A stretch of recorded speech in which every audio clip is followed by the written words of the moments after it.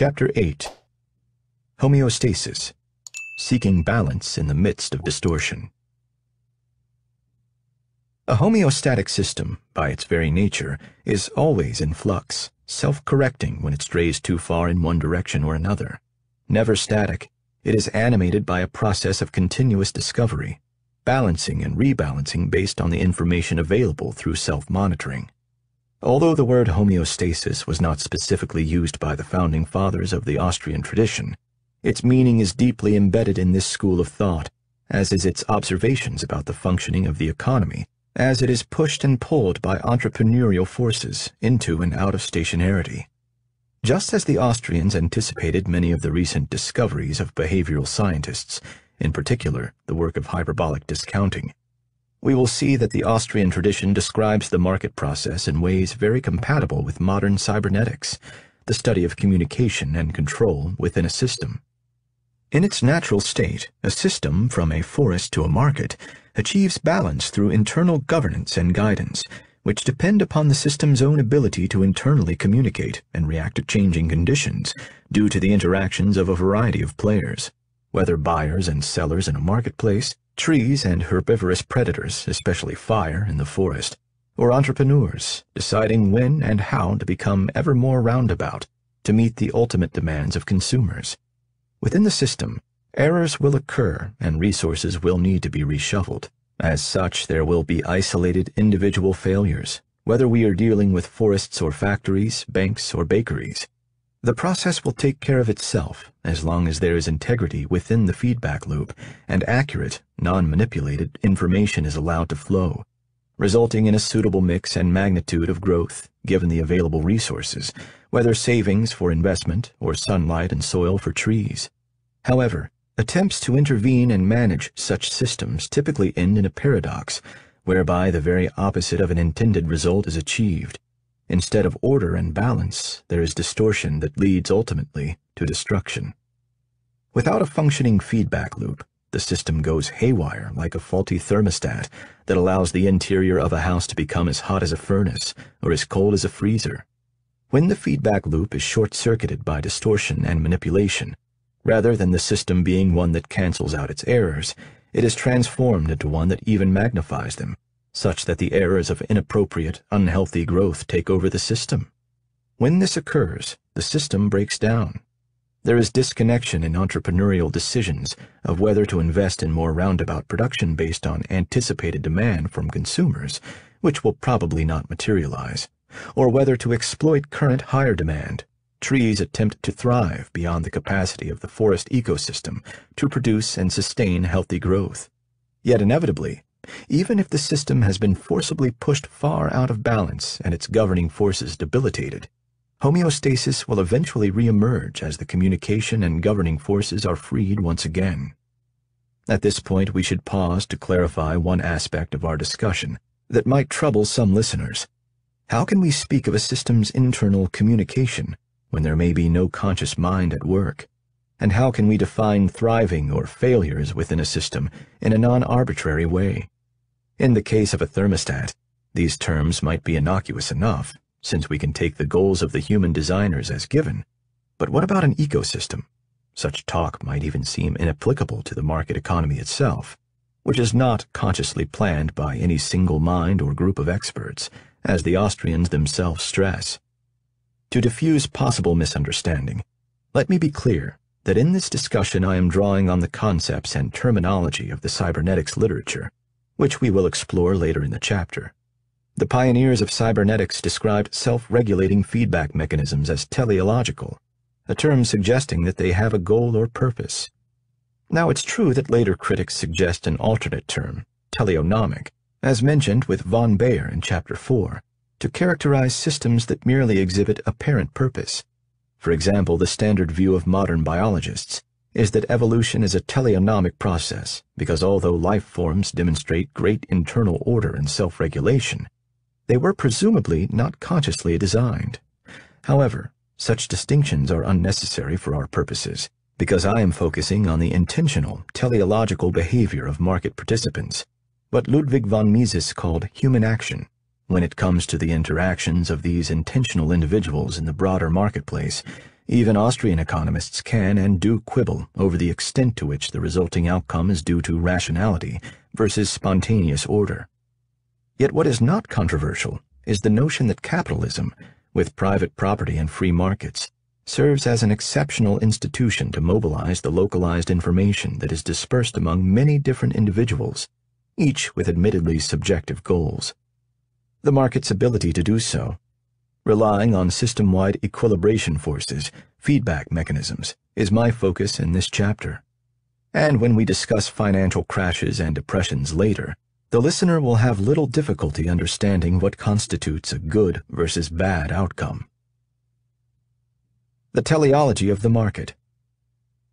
We have already explored in the last chapter the economic parable of the land of Nibelungen in the context of the market process, and some stylized facts about booms and busts. In the current chapter, we discuss the same topic but from the perspective of homeostasis. In booms, assets are overaccumulated and bid up in value to untenable levels until homeostasis prevails, a teleological goal-seeking mechanism, Kant's very teleomechanism of regulation, that ultimately guides the system back to the balance of stationarity and reality. Perhaps it is difficult to visualize an impersonal horde of ravenous speculators as part of the rebalancing process, yet that is precisely what is occurring. The market does not just bob around rudderless. It is the flock of birds that appears to swoop and dive aimlessly, while hidden within its cascading members are the navigators themselves. Although there are random entrepreneurial errors that take place, as we heard about in Chapter 7, the entrepreneurial process is teleological, because volitional beings bring about a series of causes and effects in reaction to changes within the system. The system itself moves or strives towards stationarity, balance. With this understanding of the markets, we can see the advantage of also taking a teleological approach to investing, as Siegfried, our entrepreneurial hero, does, and as we do with Austrian investing, with a means-end strategy that is predicated on the knowledge of capitalistic investing as an intertemporal process. To observe and appreciate the homeostatic nature of the market that, as Mises reminded us, is a process, we must shift our perception and stop thinking of systems as being driven only as a hapless victim of random shocks, such as lightning strikes that start fires, and instead embrace the reality of the system as adapting to those shocks in an ongoing discovery process. Clearly, though, there is a dichotomy. On one hand, how things should function in their natural state, and on the other, how and why they fall into dysfunction, where the fault is almost always outside manipulation, not the system itself. Yet that is not what most people see. They cannot see the forest because they are trying to save each individual and immediate tree, and in so doing lose all depth of field and of focus on the generations of trees and the intertemporal search for their mix and magnitude of growth within the forest to come. All too often, particularly today, the focus is only on the shocks and fires with the desire to control and prevent. The desire is to interfere and, perhaps innocently, override the system's natural governors that maintain balance. In so doing, things are made so much worse. We have thus succumbed to a blind faith in bureaucratic authority over natural processes. And yet we do well to heed the words of Austrian economist and Mises protégé Friedrich Hayek, who observed, "Before we can even ask how things might go wrong, we must first explain how they could ever go right." Homeostasis is the process of how things go right. Within the roundabout of capital accumulation in a progressing economy, the figurative directional going right, that is, indeed, how things go right in a healthy manner, homeostasis recalls Schur, the propensity of all systems to restore balance through self-righting movements that in a natural world are no more disruptive than ripples on a pond. We think of the Taoist concept of reversion, of things becoming their opposite, soft in order to be hard, weak before strong, retreating before advancing, and Klipp's paradox of losing in order to win. An intertemporal balance can be achieved, however, only when communication and controls are allowed to function naturally. The Yellowstone Effect. The study of homeostasis and its pursuit in natural systems brings us back once again to what has become our primary pedagogical tool, nature's classroom, the forest. We start by reminding ourselves of the particular dynamic within the scenarios explored in Chapter 2. The head-to-head competition that occurs when conifers that are slowly growing at first try to thrive amid the faster-growing and sunlight-stealing angiosperms.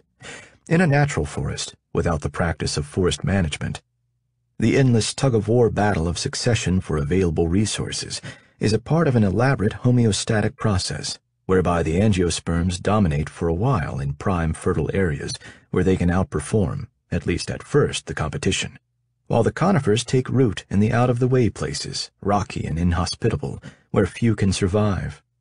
Once areas of the angiosperm-dominated forest become overgrown, they become prone to small wildfires. When fire breaks out, the land is cleared, and the way is open for the patient conifers, nature's great fire opportunists, to reseed. This is the continuous intertemporal turnover of the forest's succession. Not only are wind-borne seeds brought to the fire-cleared land, but the resin-coated serotinous cones of many conifer species have been opened by the flames and intense heat of the fire. The system has natural regulators that control unsuitable growth and help to keep it balanced with the available resources, the savings of the forest.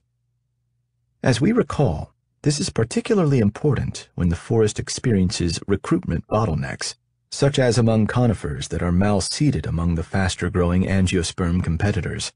The young conifers fail to reach a threshold of development sufficient to accelerate to maturity. Our tortoises never make it to becoming hares, and instead become sick and spindly, literally consuming each other as they grasp a meager share of the resources and remain extremely fire-prone. When flames sweep through, these stunted trees are wiped out, and resources are naturally redistributed to healthier growth. The fire, therefore, is not merely destructive, but must be viewed as a catharsis, a cleansing process, an agent of creative destruction, to borrow a term from the Austrians, and part of the cybernetic control and communication within the system to return the forest to homeostatic balance. As Murray Rothbard would say, the fire is the recovery process, and far from being an evil scourge, is the necessary and beneficial return of the forest to optimum efficiency. Forest fire turns especially deadly, however, when smaller blazes are suppressed, creating the illusion of fire protection. Admittedly, fire is a complex subject in forestry. On one hand, it would seem to make intuitive sense that forest preservation would mean limiting, controlling, or outright prevention of fires that kill trees. At the risk of oversimplification, however, such thinking has proved to be a Lee strategy, focused on the direct means of today's trees and keeping the forest status quo at all costs. The roundabout sure strategy is the willingness to pursue, or more specifically in this case, allow, an intermediate objective of naturally occurring fires that do destroy trees, and some healthy specimens right along with the unhealthy ones, now, in order for a succession of forest growth to emerge intertemporally. Between conifers and angiosperms in particular, the ecosystem must always discover the right balance, which changes and adapts to climate and other environmental shifts. Fire is a natural dynamic force of change, like any other predator, whose presence is crucial to maintaining the health of other species, just as rabbits would overrun and destroy the meadow and ultimately starve themselves, were it not for the foxes that hunt them. When a population within an ecosystem exceeds the amount of resources present, too many rabbits in the meadow, it must be controlled by predator consumers, the foxes, which do not have to try very hard to capture their next meal. And when the system reaches balance, just the right number of rabbits, the predator consumers are also managed. They go hungry or move elsewhere. In the case of the overgrown forest, control most often comes from the most ravenous and indiscriminate of all herbivorous predators, fire, thus becoming the consumer that most often accomplishes the control function. Smaller, low-intensity fires manage the forest with great expediency, reducing density by clearing underbrush, including the stunted and spindly conifers that cannot compete with larger angiosperms, while leaving the canopy growth untouched. Paradoxical, yes, but forestry practices of old that have regained respect of late underscore the importance of letting small fires burn in order to manage the forest, and to prevent the bigger ones that inevitably and cruelly result from attempts to stop fire. Suppression now undeniably leads to greater destruction later on. Once again, our bad economists, who continually crop up in this audiobook, clearly one of its main points. Nowhere in the history of forestry was that evil more savagely felt than in Yellowstone National Park in 1988, when nearly 800,000 acres, well over one-third of the park, burned and/or suffered fire damage. It was a catastrophe of unprecedented proportion in the history of the National Park Service, and its root cause was fire suppression. The spread of fire suppression mentality can be linked to the establishment of forest management in the United States, such that by the early 1900s, forests became viewed as resources that needed to be protected. In other words, burning was no longer allowed. The danger in this approach became tragically apparent in Yellowstone, which was recognized by the late 1980s as being overdue for fire. Yet smaller blazes were not allowed to burn because of what were perceived to be risks that were too high given the dry conditions. And so smaller fires were put out, but in the end could not be controlled and converged into the largest conflagration in the history of Yellowstone. Not only did the fire wipe out more than 30 times the acreage of any previously recorded fire, it also destroyed summer and winter grazing grounds for elk and bison herds, further altering the ecosystem. Because of fire suppression, the trees had no opportunity or reason to ever replace each other, and the forest thus grew feeble and prone to destruction. A lattice of unwarranted and anemic growth, which was ill-seeded from the start and never had a chance of reaching maturity, became a grid that linked and transmitted the costs of the forest's distortion to a much wider area than would have been affected by a series of natural, smaller fires over the years. It was the Yellowstone effect. Lessons from the distorted forest. The disastrous Yellowstone fire of 1988 leads to the conclusion that 100 years of fire suppression, a zero-tolerance approach to stamp out even naturally occurring low-intensity blazes, had made the forest dangerously prone to catastrophe.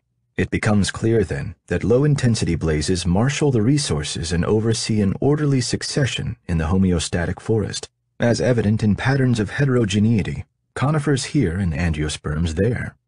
The back and forth of a forest system seeking equilibrium avoids the dangerous overgrowth caused by everything trying to thrive all at once, extracting resources for survival now, foregoing the roundabout strategy. In nature, as in the economy, there must be a free transfer of resources between higher-order and lower-order production. When human intervention interferes with nature's cycles, the system's natural homeostatic negative feedback forces are weakened, negative feedback being the system communicating to its internal governors how far from balance it is, and the governors then bringing it back. From a forestry point of view, the lessons have been learned. In 1995, the Federal Wildland Fire Management Policy recognized wildfire as a crucial natural process and called for it to be reintroduced into the ecosystem. As I observed in a 2011 piece in the Wall Street Journal, central bankers, too, could learn a thing or two from their forestry brethren. The federal government has another fire suppression policy that started, coincidentally, just a few years before the Yellowstone blaze, with the 1984 Continental Illinois too-big-to-fail bank bailout. This was followed by Alan Greenspan's pronouncement immediately after the 1987 stock market crash, that the Federal Reserve stood by with liquidity to support the economy and the financial system. In its actions in the 1980s, the Federal Reserve telegraphed to the world that it would no longer tolerate fires of any size, which heralded the birth of the Greenspan put. In the financial forests of our own making, suppression is particularly problematic and even deadly. Excess and malinvestment thrive for a time, only to be destroyed by ravages caused by their own vulnerability. Yet, as we will see, even such high-intensity fires of the forest and financial varieties will free up and redistribute resources. In the case of the market, it releases capital to areas previously avoided due to the myopic distortions of monetary intervention. The Austrian school naturally understood this well, as we explored with the Austrian business cycle theory as explained in Chapter 7. Central bankers and interventionists need to stop approaching the system as one driven by random shocks, because this mindset leads them to manipulate and attempt to control the system, a cycle that destroys far more in the long run than it saves temporarily. The longer their erroneous thinking persists, the more out of balance things become, until there is a tinderbox of malinvestment, ready to ignite in a massive, uncontrollable inferno. Density, overgrowth, and uniformity, too much of one thing, namely immediate returning or high-yielding capital, as opposed to the more roundabout variety, growing in the economy and fertilized by distortion, are the evidence of malinvestment in the economy, exceeding the amount of available resources. Investment cannot exceed savings any more than seeding in the forest can exceed land, nutrients, water, and sunlight. But under these interventions, the system acts as if that's what is happening. This is what makes the boom so delusive and ultimately illusory. Here we encounter the profound paradox that government interventions systematically achieve the very opposite of their intended goals. So governments, unlike entrepreneurs, try as they might, and despite perhaps good intentions, I'll give the Paul Krugmans of the world the benefit of the doubt, simply cannot achieve their intended outcomes by interfering with the operation of the system. They cannot act teleologically, as it were. Governments and central banks undermine the natural homeostatic process by short-circuiting the governors and adaptive teleological processes in the system. Suppression of the market's natural homeostatic tendencies, such as proclaiming things to be too big to fail, or by cutting interest rates when the stock market takes a dive, only makes things worse by artificially propping up assets that should be allowed to fail and free up resources for another, perhaps more productive attempt. A perfect example is the Troubled Asset Relief Program of 2008, or TARP, a completely unnecessary action by the U.S. government to buy equity stakes in and underwater assets from financial institutions as a response to the crisis that, like a wildfire, was trying to correct the artificial distortions in the system. Rather than precluding a catastrophic event, TARP precluded rational market adjustments. Suppression makes the cure that much worse than the initial ill, until exponentially more damage is done. Calling to mind the wry observation of Mises, if a man has been hurt by being run over by an automobile, it is no remedy to let the car go back over him in the opposite direction. Blaming wild market volatility on the animal spirits of the herd mentality takes the focus off where it belongs, on the actions of the government. Instead of functioning as instruments of information, signaling to entrepreneurs how and when best to serve consumers, interest rates are perpetually manipulated by central bank actions to the point of meaninglessness. Artificial changes in interest rates become a deceptive feint by which entrepreneurs succumb to malinvestment because they believe there are more resources, i.e. savings, in the system than there really are. Monetary policy insidiously plays with our time preferences and our very ability to engage in economic calculation. The greater the distortion, the greater destruction needed to correct it. The financial crisis of 2008 could have been the wake-up call that, like the Yellowstone fires of 1988, alerted so-called managers to the dangers of trying to override the natural governors of the system. Instead, the Federal Reserve, with its head ranger Ben Bernanke, has deluded itself into thinking it has tamped down every little smolder from becoming a destructive blaze. But instead all it has done is poured the unnatural fertilizer of liquidity onto a morass of overgrown malinvestment, making it even more highly flammable. One day, likely sooner than later, as argued in the next chapter, it will burn, and when that happens, the Fed will be sorely lacking in buckets and shovels, and must succumb to the flames. Market cybernetics. The devastation of a Yellowstone forest fire, or the financial crisis of 2008, and all the big blazes yet to be, do not need to occur. Without the distortion of intervention, the system can govern itself. In the Austrian view, healthy growth of an economy occurs through heterogeneous capital structures that are allowed to morph and adapt through the intertemporal coordination of production in sync with consumer time preference. Within the process, entrepreneurs rely upon price signals to guide their decision-making in order that resources might be deployed in the most appropriate ways. Respecting the process allows homeostasis to be pursued throughout a connection that detects, communicates, and responds to the available resources in the system. To better understand this connection, we explore a branch of the interdisciplinary control systems theory of engineering, known as cybernetics. The word cybernetics comes from the Greek kybernetes, meaning pilot or governor, and kybernon, to steer or govern. Cybernetics focuses on the role of servo mechanisms, or servos as they are called, that regulate systems through the detection of errors and the responsive use of feedback, specifically negative feedback that tells a system when it is out of balance, and by how much in order to correct.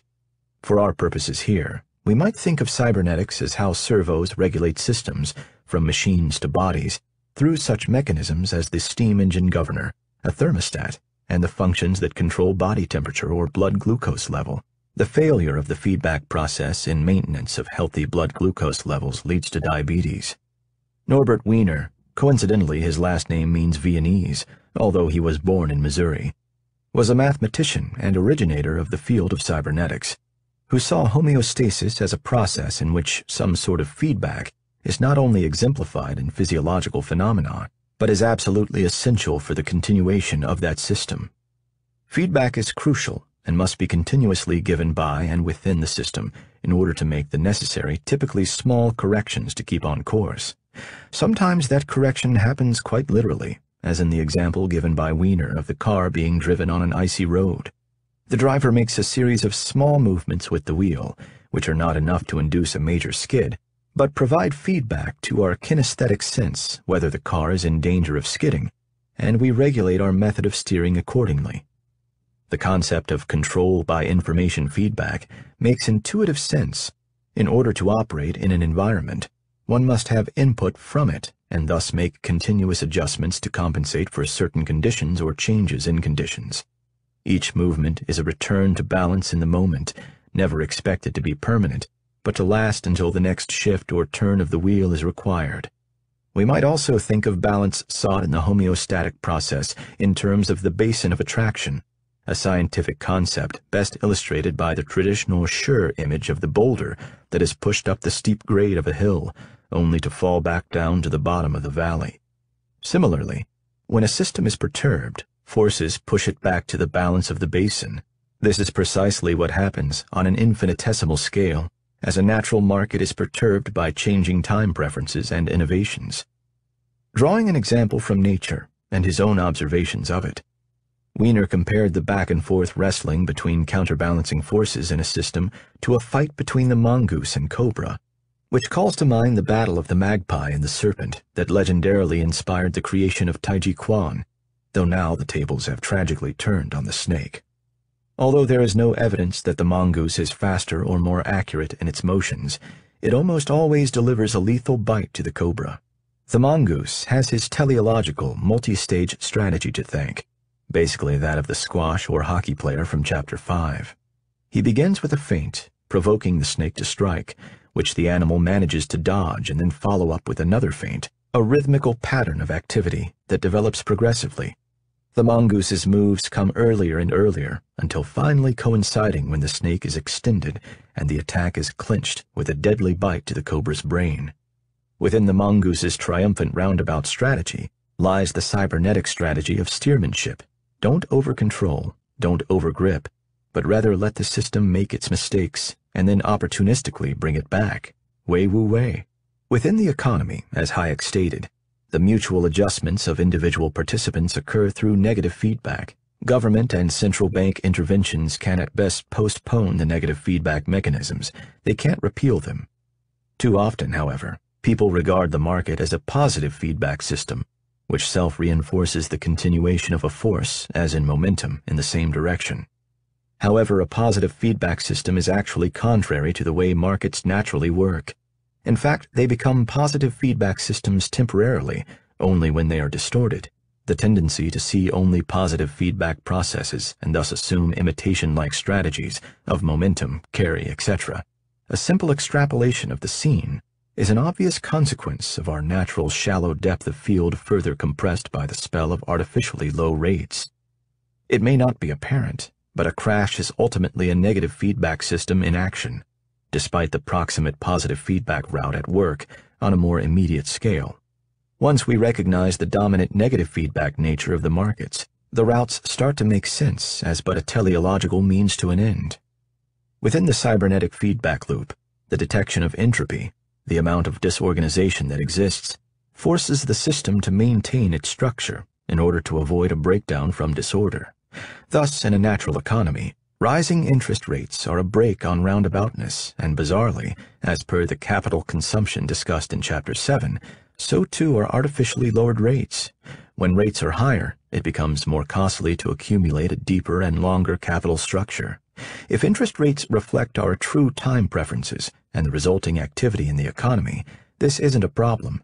The correct or natural market interest rates will, by definition, adjust to allow entrepreneurs to get through the weight of longer production, only when savers really are extending their durations, as savers will offer their savings at marginally lower rates for longer periods.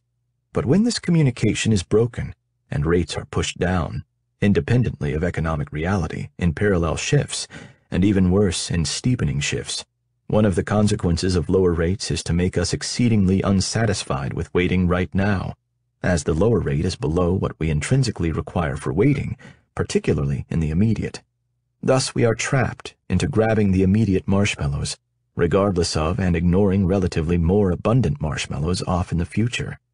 Thus the apparent paradox, owing to our myopic time inconsistency from Chapter 6, that even a parallel shift of the entire yield curve downward can give more of an artificial stimulus to existing assets with a quick turnaround, such as a quick momentum trade or a quick dividend, even though normal accounting would make us think the long-term projects would see the biggest jump in demand.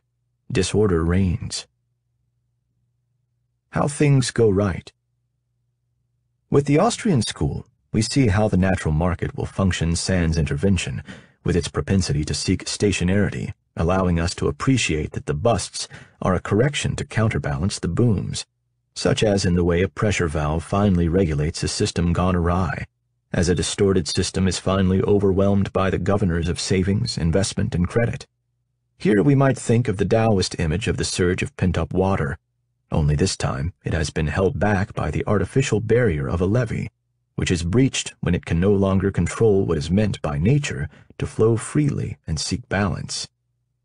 Hayek makes this connection and cements it strongly within Austrian theory by recognizing the cybernetic quality of economics as information is detected and acted upon.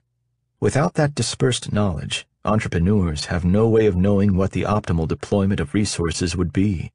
Thus, the whole economic order rested on the fact that by using prices as a guide or as signals, we were led to serve the demands and enlist the powers and capacities of people of whom we know nothing, Hayek wrote.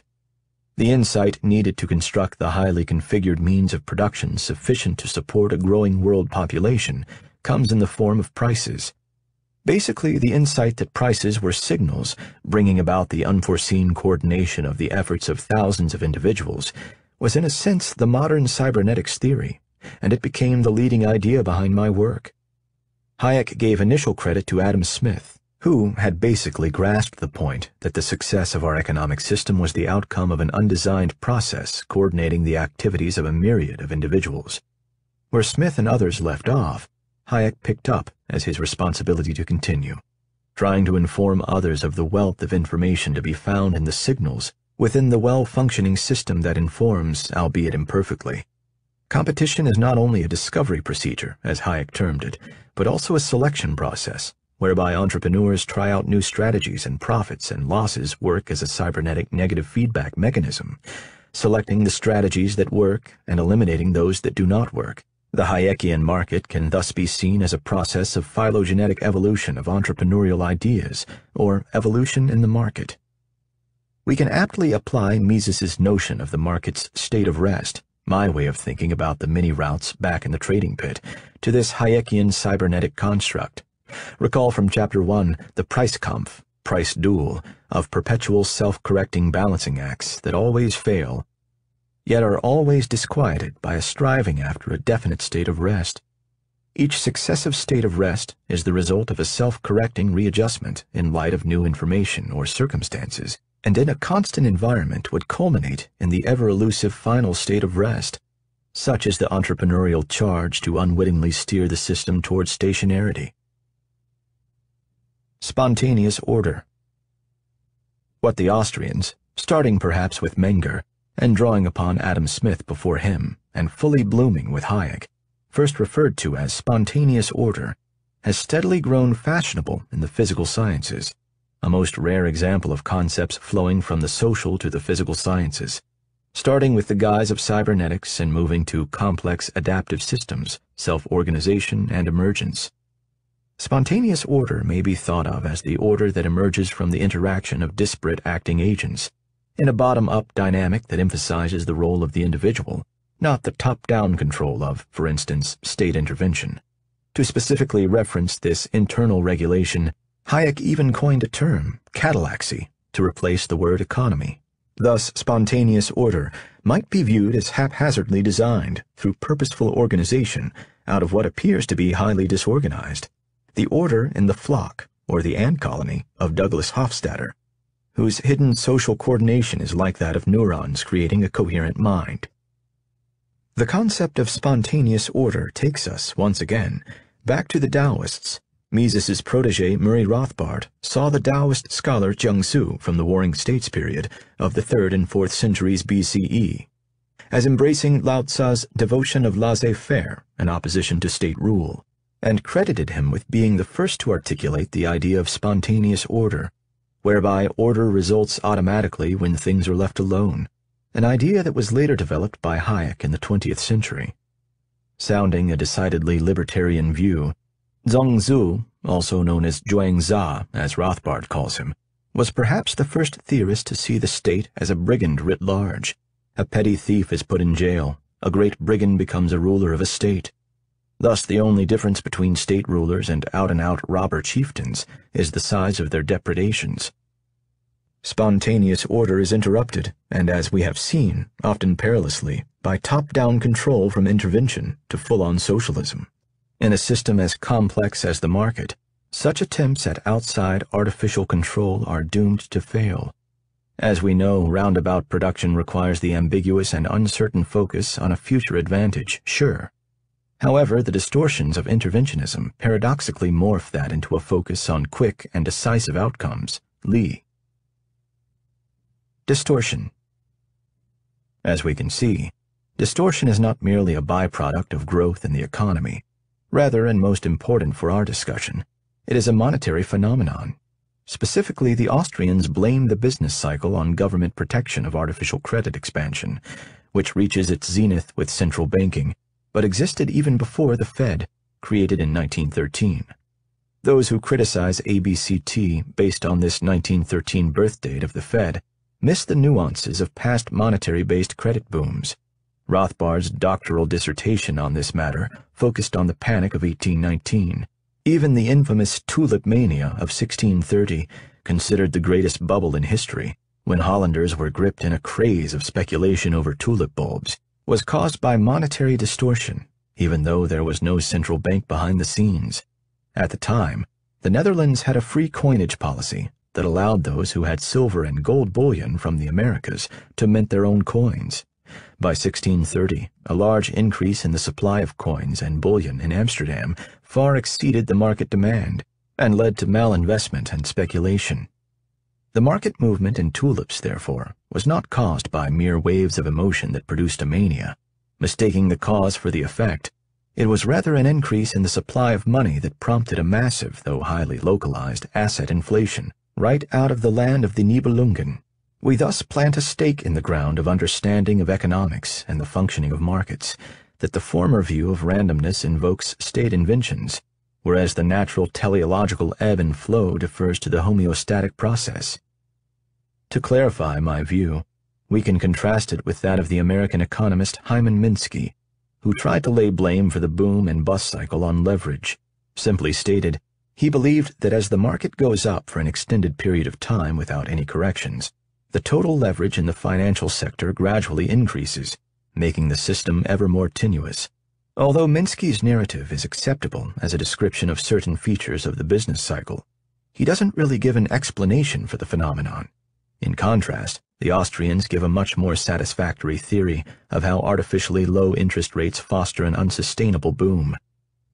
Characterized by over-leveraged borrowers invested in operating capital that will be unproductive at natural interest rates, and the inevitable bust. This aspect of Minsky's view, the inherent instability and unpredictability of the crash, is one of its virtues in the eyes of his Keynesian admirers. Indeed, there are two major trends in Keynesian thought, both descended from different themes in John Maynard Keynes's 1936 work. On the one hand, there was the straightforward, deterministic system of aggregate demand and involuntary unemployment, the stuff of textbooks. At the same time, Keynes's prose contained passages describing the utter unpredictability of the market, in particular asset pricing. Here entered the famous animal spirits and Keynes's likening of the stock market to a casino, and a game in which contestants had to vote on general opinion, not on what the underlying reality was. In this latter worldview, Minsky's vague treatment of the boom and bust is proper, since there really aren't demonstrable causes in the way many economists would like to believe, and as I talk about in Chapter 9. The sandpile effect.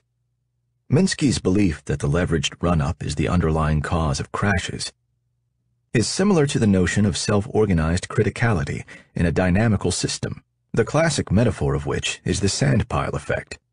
Grain by grain, the pile gets higher until it is of considerable height, and at some point will reach a critical state where just one more grain will cause a cascading collapse, an avalanche of sorts, the proverbial straw that breaks the camel's back. This basic cellular automata model has similarly been applied to forest fire models and to stock market crashes, with exceedingly limited success. Indeed, it has become fashionable to look at crashes as critical system-wide landslides. However, these and Minsky's analyses miss the mark. The homeostatic market process must first be broken by intervention from outside the system in order for it to fail. Specifically, criticality is not an inherent epiphenomenon of the system, growing organically as a delicate cascading network from within. Rather, it grows from unhealthy sprouts doomed at their start from a temporary deception, a miscommunication and failure of control within the cybernetic machine. In the popular financial jargon, a Minsky moment now refers to a sudden collapse in asset values, following a leveraged run-up during a period of apparent prosperity. To repeat, this description is consistent with the Austrian theory of the business cycle, but it leaves major questions unanswered. Why should the market's normal negative feedback mechanism suddenly fail? Sure, individual entrepreneurs can make mistakes, but what explains the systematic mistakes of the boom years, the cluster of errors, as Rothbard calls them? The leading theoretical argument for the supposed efficacy of the various rounds of quantitative easing is the so-called wealth effect, meaning that consumers go out and spend more because they feel richer when their assets, stock portfolios, houses, etc., rise in price relative to consumer prices. It would be difficult to come up with an economic policy more at odds with Austrian capital theory, printing up new money in order to convince people that they can consume more based on their immediate asset appreciation, and never mind what happens once the cost of capital inevitability returns to normal, and the economy and MS index return to stationarity. If the Austrians can dispense with the idea of animal spirits and Minsky moments as explanatory devices, they can also jettison another Keynesian nostrum, the so-called paradox of thrift, in which the individual households do the rational thing by attempting to save more in light of a financial setback. Yet when aggregated over the whole economy, the motive becomes self-defeating, since one household's spending is another household's income. According to textbook Keynesian theory, the paradox of thrift shows the role for government deficit spending to escape a slump, when the homeostatic mechanism of the market has failed. Here again, a focus on Austrian capital theory, as opposed to Keynesian income flows, shows the problem. A recession isn't simply some stroke of dumb luck, in which people have failed to spend enough. It is characterized by physical distortions in the structure of production. Racking up more government debt is hardly the cure to inadequate saving and physical investment. No matter how noble such measures might sound on their own, particularly in the bloody aftermath of a crisis, as if the government were handing out tourniquets, these interventionist actions, like the fire suppression in the forest, only prolong the problem and postpone the restoration of health to the forest. Distortion persists, leaving a wide swath of destruction in its wake, but ultimately it does not prevail. Distortion's message: do nothing. Generations of economists teach us that the market economy, like many other spontaneous, self-regulating systems found both in nature and the social world, has an internal logic. When it moves away from a stationary point, negative feedback automatically kicks in, restoring it to a balanced state. Whether we describe it as Adam Smith's invisible hand, or as Mises's counterbalancing of entrepreneurial forces, or we take Hayek's Q and employ the concepts of cybernetics. The crucial fact is that there are underlying laws governing the operation of the market, steering it back toward an orderly trajectory whenever it is disrupted. Left to its own natural development, the market will hit bumps in the road. Yet paradoxically, the paternalistic effort to spare us the pain of these periodic readjustments will, at best, merely postpone the needed fixes, making the ultimate crisis that much worse. To avoid economic depressions, just as to avoid epic forest fires, the surprising solution is to let the homeostatic system work. Don't just do something, sit there. In the meantime, when the economy is subject to top-down intervention from the government, and especially the central bank, investors need to read the signs in order to protect themselves, as well as still find a way to own productive assets, as the last 2 chapters show in Austrian investing, with our hero Siegfried becoming our mascot and model. After all, civilization's progress, Galt's engines of the world, mustn't end. Believing that homeostasis will indeed prevail, we are steadfast in our pursuit of the roundabout. The Sure of Capital. The masters have taught us well, if only we will heed the lessons. From ancient Taoist philosophers to military strategists, an old grain trader at the Chicago Board of Trade, Austrian economists, and roundabout entrepreneurs, they have bridged their unique backgrounds with a common refrain that echoes in a single word, sure, with its complex and multiple meanings of strategic positional advantage, potential, disposition, configuration, influence, and propensity. As we orient everything to sure, we automatically keep to the roundabout path, refusing to be led astray by distorted perceptions in a world that focuses only on today, as if it is all that matters, indeed all there is. To embrace the Tao of capital, we purposefully and intentionally raise our sights and deepen our field of focus to see that today is but one unit, a single bead in a long strand. We refuse the blinders of myopic time inconsistency, while being well aware that much of the world can see only this way. Ours, though, is the intertemporal view, a never-ending series of now moments, each connected to the next, that extend throughout our lifetime and beyond it as well. For courage and example, we look to our array of sure masters who were able to wait with the cunning patience of the manipulative sage to accrue strategic advantage. Oh, these masters knew all too well how hard it was to embrace the doing-not doing of Wei Wu Wei, patience as self-inflicted agony, while letting one's opponent gloat over racked-up points and small victories in the moment. The master's feints of humility must have felt very much at times like humiliation, but the reward of being purposefully and intentionally circuitous, to be sure until strategic advantage coalesces into the opportunistic action of Li within sure, can be found in the single pine cone, loaded with seeds for dispersal on fire-cleared land, the loaded crossbow trained at last on the intended target, and the accumulation of productive capital to advance material society. We take heart in Eugen von Bernbaverk's words about the roundabout, which we now apply to the imperative of being sure. It is so much the better that it is often the only way.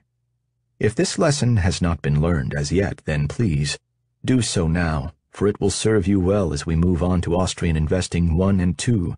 Without this understanding, chapters 9 and 10 will do you no good. In sure and the synonymous roundabout and Umweg, we can also find the continual workings of homeostasis and the return to the equilibrium known as stationarity. Perpetual reversion is the way of the world.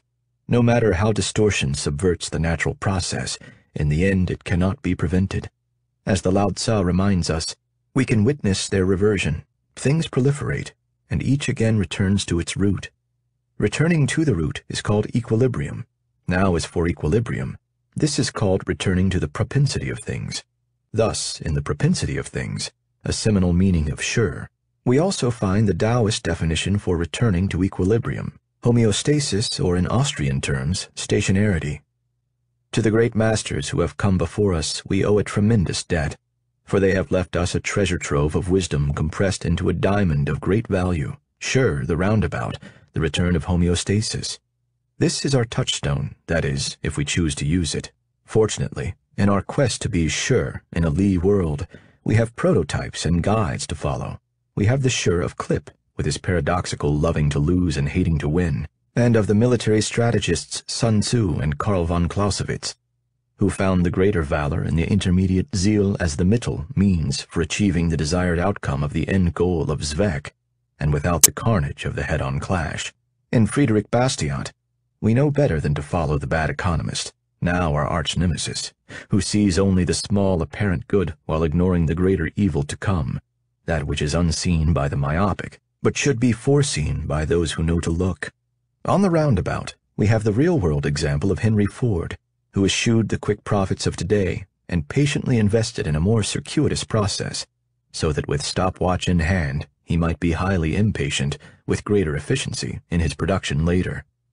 And there are the mythical entrepreneurs as well, starting with that shipwrecked savage Robinson Crusoe in his lowly economy of one, hungry today, but hungrily catching all the more fish tomorrow. And in economics, as a Wagnerian epic, we have Siegfried, the entrepreneurial hero of Nibelungenland, who evades the evil in the form of the magic potion of distortion that seeks to turn him into his opposite and force him unwittingly to betray his entrepreneurial oath of Heir. Like Siegfried, we will be confronted with temptations that could lead us into all sorts of evils, from leverage to blithely following the positive feedback crowd into the illusion of distorted assets.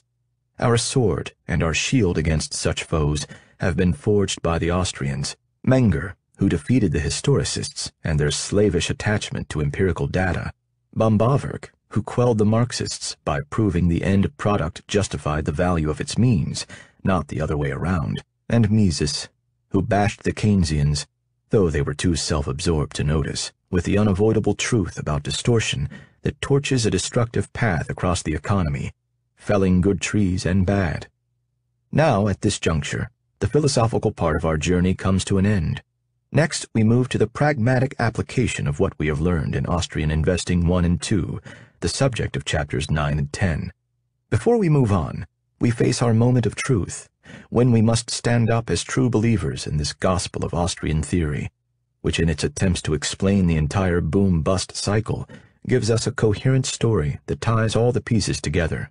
As we move from theory to practice, the first 8 chapters of this audiobook to the last 2, we will utilize what I have dubbed the MS index and the Faustman ratio, as well as Siegfried, the roundabout entrepreneur, the embodiments of all the principles that have come before.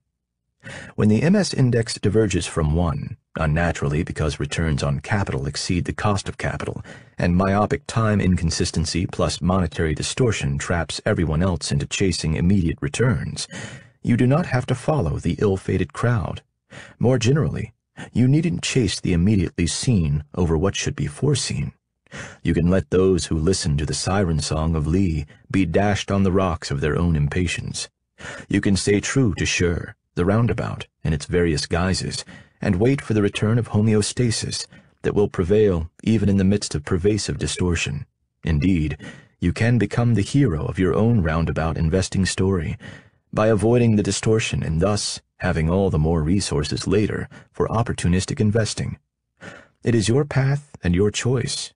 If you choose well, it will become your Tao of capital. Chapter 9. Austrian Investing 1. The Eagle and the Swan. Exploiting the distortion with Misesian tools. Having followed the vast, varied, and often ancient lineage of the roundabout strategy to its central economic role in the orthodoxy of the Austrian school, we are now prepared to apply the principles of the roundabout, Wu Wei, Heir, Umweg, to capitalistic investing. We have reached the end of sorts, a practical and tangible conclusion of following our well-developed roundabout path in the effective deployment of capital. We have indeed turned a corner in the Tao of capital, as we begin here a new discussion of an approach I call Austrian investing.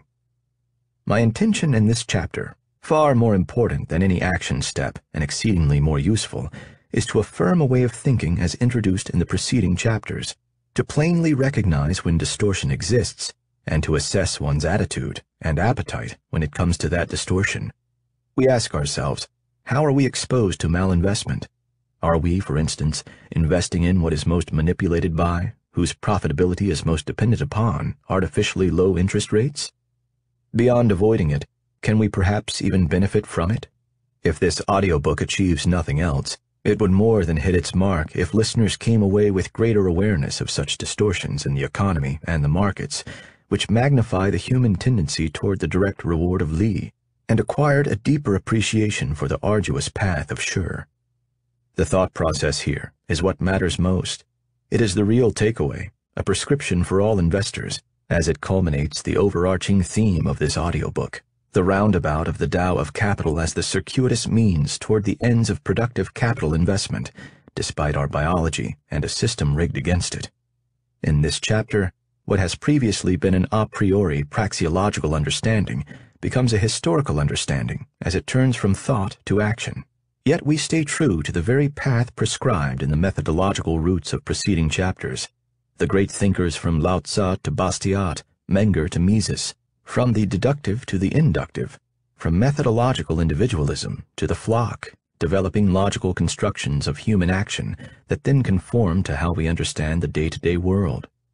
They taught us that much of the visible is a distraction from a hidden reality, cautioning us not to learn from and thus be fooled by data, and moreover by what comes first, the seen. Theirs are the simple insights for the foreseen. They taught us of the multidimensionality of the world, the cross-currents obscuring cause and effect. We do not experience the governing forces. The study of economic history, Mises said, was a laudable thing, but the results of such studies should not be confused with the study of economics. Studying economic history does not produce facts in the sense in which this term is applied with regard to the events tested in laboratory experiments. It does not deliver bricks for the construction of a posteriori hypotheses and theorems. Thus, in true Austrian style, in their early battles with the German historical school, we start by thinking through our task, having embraced the principles and adopted the theories that guide our thinking. Only then are we ready to take a peek at the data, and we will still feel a bit sullied after having done so. First and foremost, this exercise is about restraint. I focus only on what matters and is worthy of testing, and include here the results of each of my scanty tests, none left on the factory floor, each one serving to further validate a thought process rather than the other way around. For me, when testing these investment results and properties, I insist on keeping the empirical work short and sweet, such that the clock is always ticking and is thus curbing the all-too-easy and common slide into a useless backfitting exercise.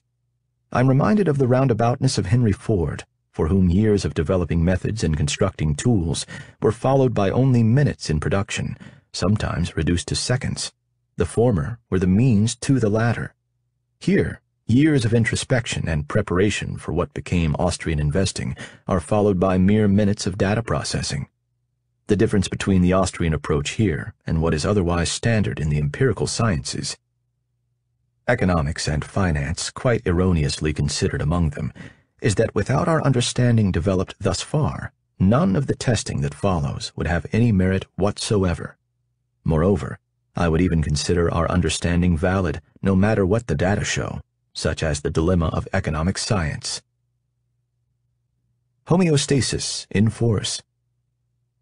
The simple insight that the market is a natural homeostatic self-correcting mechanism, and that monetary distortion results only in a temporary disruption of that mechanism, portends some results. From this, what do we expect to see? Not require, but expect. Let's take a step back and survey what we really know. Since the Misesian stationarity index can reach a lofty level, meaning the economy can persistently deviate from stationarity, only because of monetary distortion, we should expect a very high MS index to act as a prelude to a price of title to existing capital, the stock market, the numerator in the MS index that is unsustainably high. This follows our expectation that the replacement value of that capital, the denominator in the MS index, will be unresponsive as further new investment is thwarted by the distortion. Savers and investors, dissatisfied with artificially low interest rates that don't reflect their actual time preferences, placate themselves by eking out yield and otherwise chasing immediate returns, which are themselves given a boost from higher immediate consumption and lower savings from artificially lower rates. They quickly devour the immediate marshmallow in front of them, scoffing at the potential rewards for waiting. The lower rates make otherwise marginal investment schemes look good, and otherwise marginal existing capital, having marginal returns, look suddenly profitable, resulting in a scramble to own it and resulting in persistent market maladjustments. The system becomes starved of capital for roundabout production, as capital is trapped in the present, consuming itself as it were, and thus there are insufficient resources to support the ongoing illusion of economic progress. It only stands to reason that the stock market should inevitably fall, and fall in a violent, concentrated manner, as investors are routed into immediate liquidation altogether. Existing capital is priced too high relative to its ultimate profitability, and all the monetary delusions of grandeur are simultaneously revealed in a burst of highly correlated entrepreneurial error, when, in Mises's words, the airy castle of the boom can no longer buttress itself, and either rates rise from higher factor prices or from exhausted credit. It collapses on itself in a mass liquidation of malinvestment, a stock market crash, the homeostatic process in force. An auspicious and cathartic rout of malinvestment should then eventually produce an exceedingly low MS index, as the fire sale prices of titles to existing capital become unsustainably low. Capital will again begin its journey toward productive use, and its pricing is reorganized by the markets as they move back toward stationarity. Savings will necessarily grow again as rates finally reflect true time preferences, balancing the desire for and timing of roundabout investment, and immediate consumption will fall. The grand homeostasis reigns. Here we have the comprehensive Austrian setup for the ubiquitous violent twists and turns of the stock market and the economy, the events that the authorities and masterminds of the day always see as the unfortunate effects of hazardous and haphazard market forces, what have come to be routinely, though erringly called black swans. And this is our setup for Austrian Investing 1, whereby we swoop down like Sun Tzu's bird of prey, or better yet the Austrian eagle, when the moment is ripe, and from a strategic position of advantage, and exploit these otherwise unexpected booms and busts.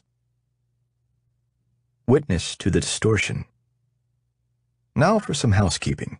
As discussed in Chapter 7, the MS index is very well represented by what is known as the Tobin's equity-Q ratio, total U.S. corporate equity divided by total U.S. corporate net worth, which is readily available online through numerous sources and easily computable using Federal Reserve flow of funds balance sheet data. And it is the height of irony that the very institution at the root of the distortion, the recognition of which is the point of the MS index, provides the data necessary to calculate it. Figure 9.1 in the downloadable PDF shows the history of the MS index going back to 1901. I have scaled it by its running geometric average, meaning it averages only data available as of each date, and thus removes any ex-post information. This scaling is meant to smooth any historical balance sheet bias. While we see a regular and orderly mean-reverting line cycling through history, the story it fails to tell, I might add, is the human misery and tumult and otherwise break on civilization's march suffered over the deep credit cycles displayed. This history depicts the clear footprints of historical monetary distortion. I regard it as pseudo-evidence of Austrian business cycle theory, ABCT, as academics struggle with empirically proving a misnomer, to be sure, ABCT. I argue they have simply been looking in the wrong places. The first obvious question to ask is, what is the subsequent effect of this distortion on the replacement value of all the capital valued in the numerator? That is, to what extent have higher expected profits in the price of title to existing capital been subsequently imputed into the source of those higher profits? Shouldn't high MS index levels above 1, for instance, logically lure profit-seeking entrepreneurs into greater capital investment, such that their successive efforts raise the replacement value and accumulated magnitude in the denominator, and thus offset the rise in the numerator of the MS index?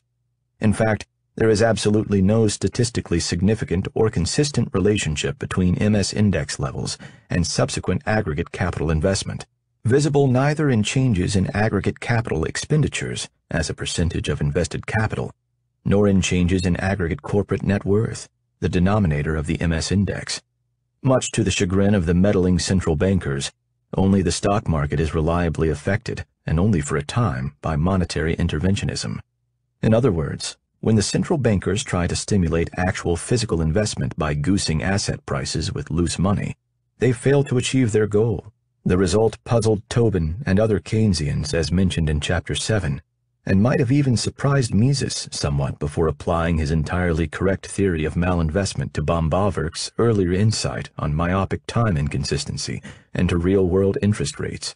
Any alternative explanation for this history of the MS Index, such as the existence of psychological animal spirits driving economic booms and busts, must explain how this irrationality applies only to the stock market, but not to its components, that is, only to the whole, but not to the sum of its parts.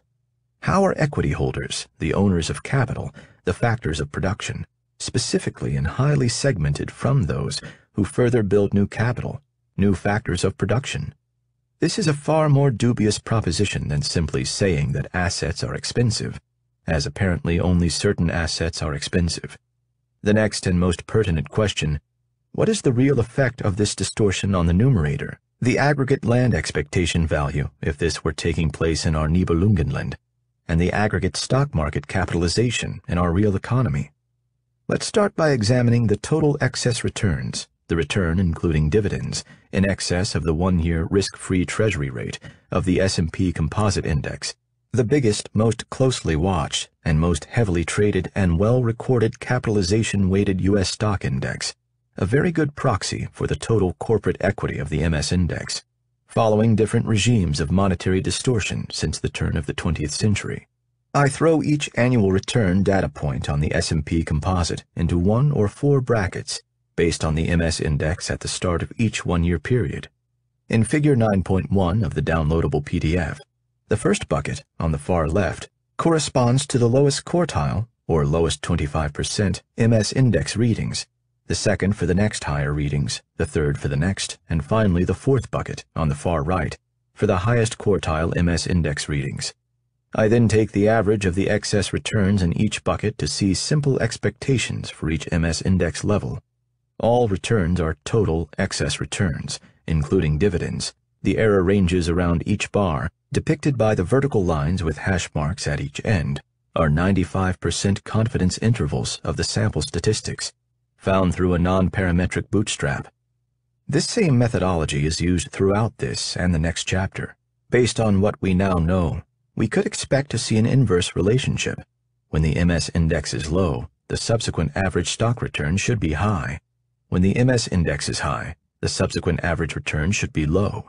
If we didn't observe this outcome, it would mean that somehow investors responded to lower rates with more new capital investment, and this new investment, as well as the old, remained, on average, profitable after rates normalized, an impossibility. The data cooperate. With greater than 95% statistical significance, my conjecture, derived from Austrian theory, is right. What's driving these return differentials? Do stocks merely drift up at steeper rates under low MS Index levels than under high ones, or is there something else going on? Of course, we would expect to see the indications of severe malinvestment liquidation driving these results, meaning severe subsequent stock market losses, and we'll look at the concentration or speed of such losses a bit later. In the following test, I use S&P Composite Index drawdowns, or the amount by which our S&P returns cumulatively turn negative during any 3-year window before rising again, as a measurement of stock market losses. In bucketing these drawdowns based on the MS Index at the start of each period, just as I did in Figure 9.2 of the downloadable PDF, we start to uncover the market's dynamics. In Figure 9.3 of the downloadable PDF, the lowest dark bar indicates the 20th percentile drawdown, or the realized drawdown at which 20% of all the data in the bucket are lower, and the light bar above the dark bar is the 50th percentile, also called the median drawdown, or the realized drawdown at which half of all the data in the bucket are lower. Error bars indicate 95% confidence intervals around each percentile estimate. Going back over a century, this looks pretty bad for capital investment following high MS Index levels, and for low MS Index levels there really wasn't much to worry about. Imagine that. What a financially distorted world tells us is that the market, just like the overgrown forest, carries within it the seeds of its destructive correction. Thus the inevitable bust that follows the boom is not, or at least should not be, an unexpected event. This is a very important realization, something of a death blow to the concept of systemic risk, and which will become the backbone of the Austrian investing one rationale, and without which we would be left as mere victims of the distorted market and seemingly random shocks. The Austrians were right before the time of this data. Just as we saw in Nibelungenland in Chapter 7, the undulations of the business cycle, as reflected in the stock market, do indeed simply follow a pattern of correcting persistent inflationary departures from stationarity. An initial Misesian investment strategy. What would the assumption of the validity of this simple idea have done for an investor in the U.S. back when the Austrians first formulated the principles behind it, starting 100 or so years ago? Let's put this to the test, a tremendous century-long out-of-sample test, truly free of hindsight bias, of the deductive a priori Austrian capital and interest theory. Let's consider what one might do with just this robust information on the existence and effects of distortion, for which, obviously, we didn't really need the tests presented earlier. Let's become greedy capitalists, licking our chops, crossbows drawn, and wondering how we can make money from this knowledge. To start, the simplest back-of-the-envelope strategy would be to buy when the MS index is low and sell when it is high. I'll call this our Misesian investment strategy, in honor of the man whose approach was to avoid the systematic collapse of the 1930s.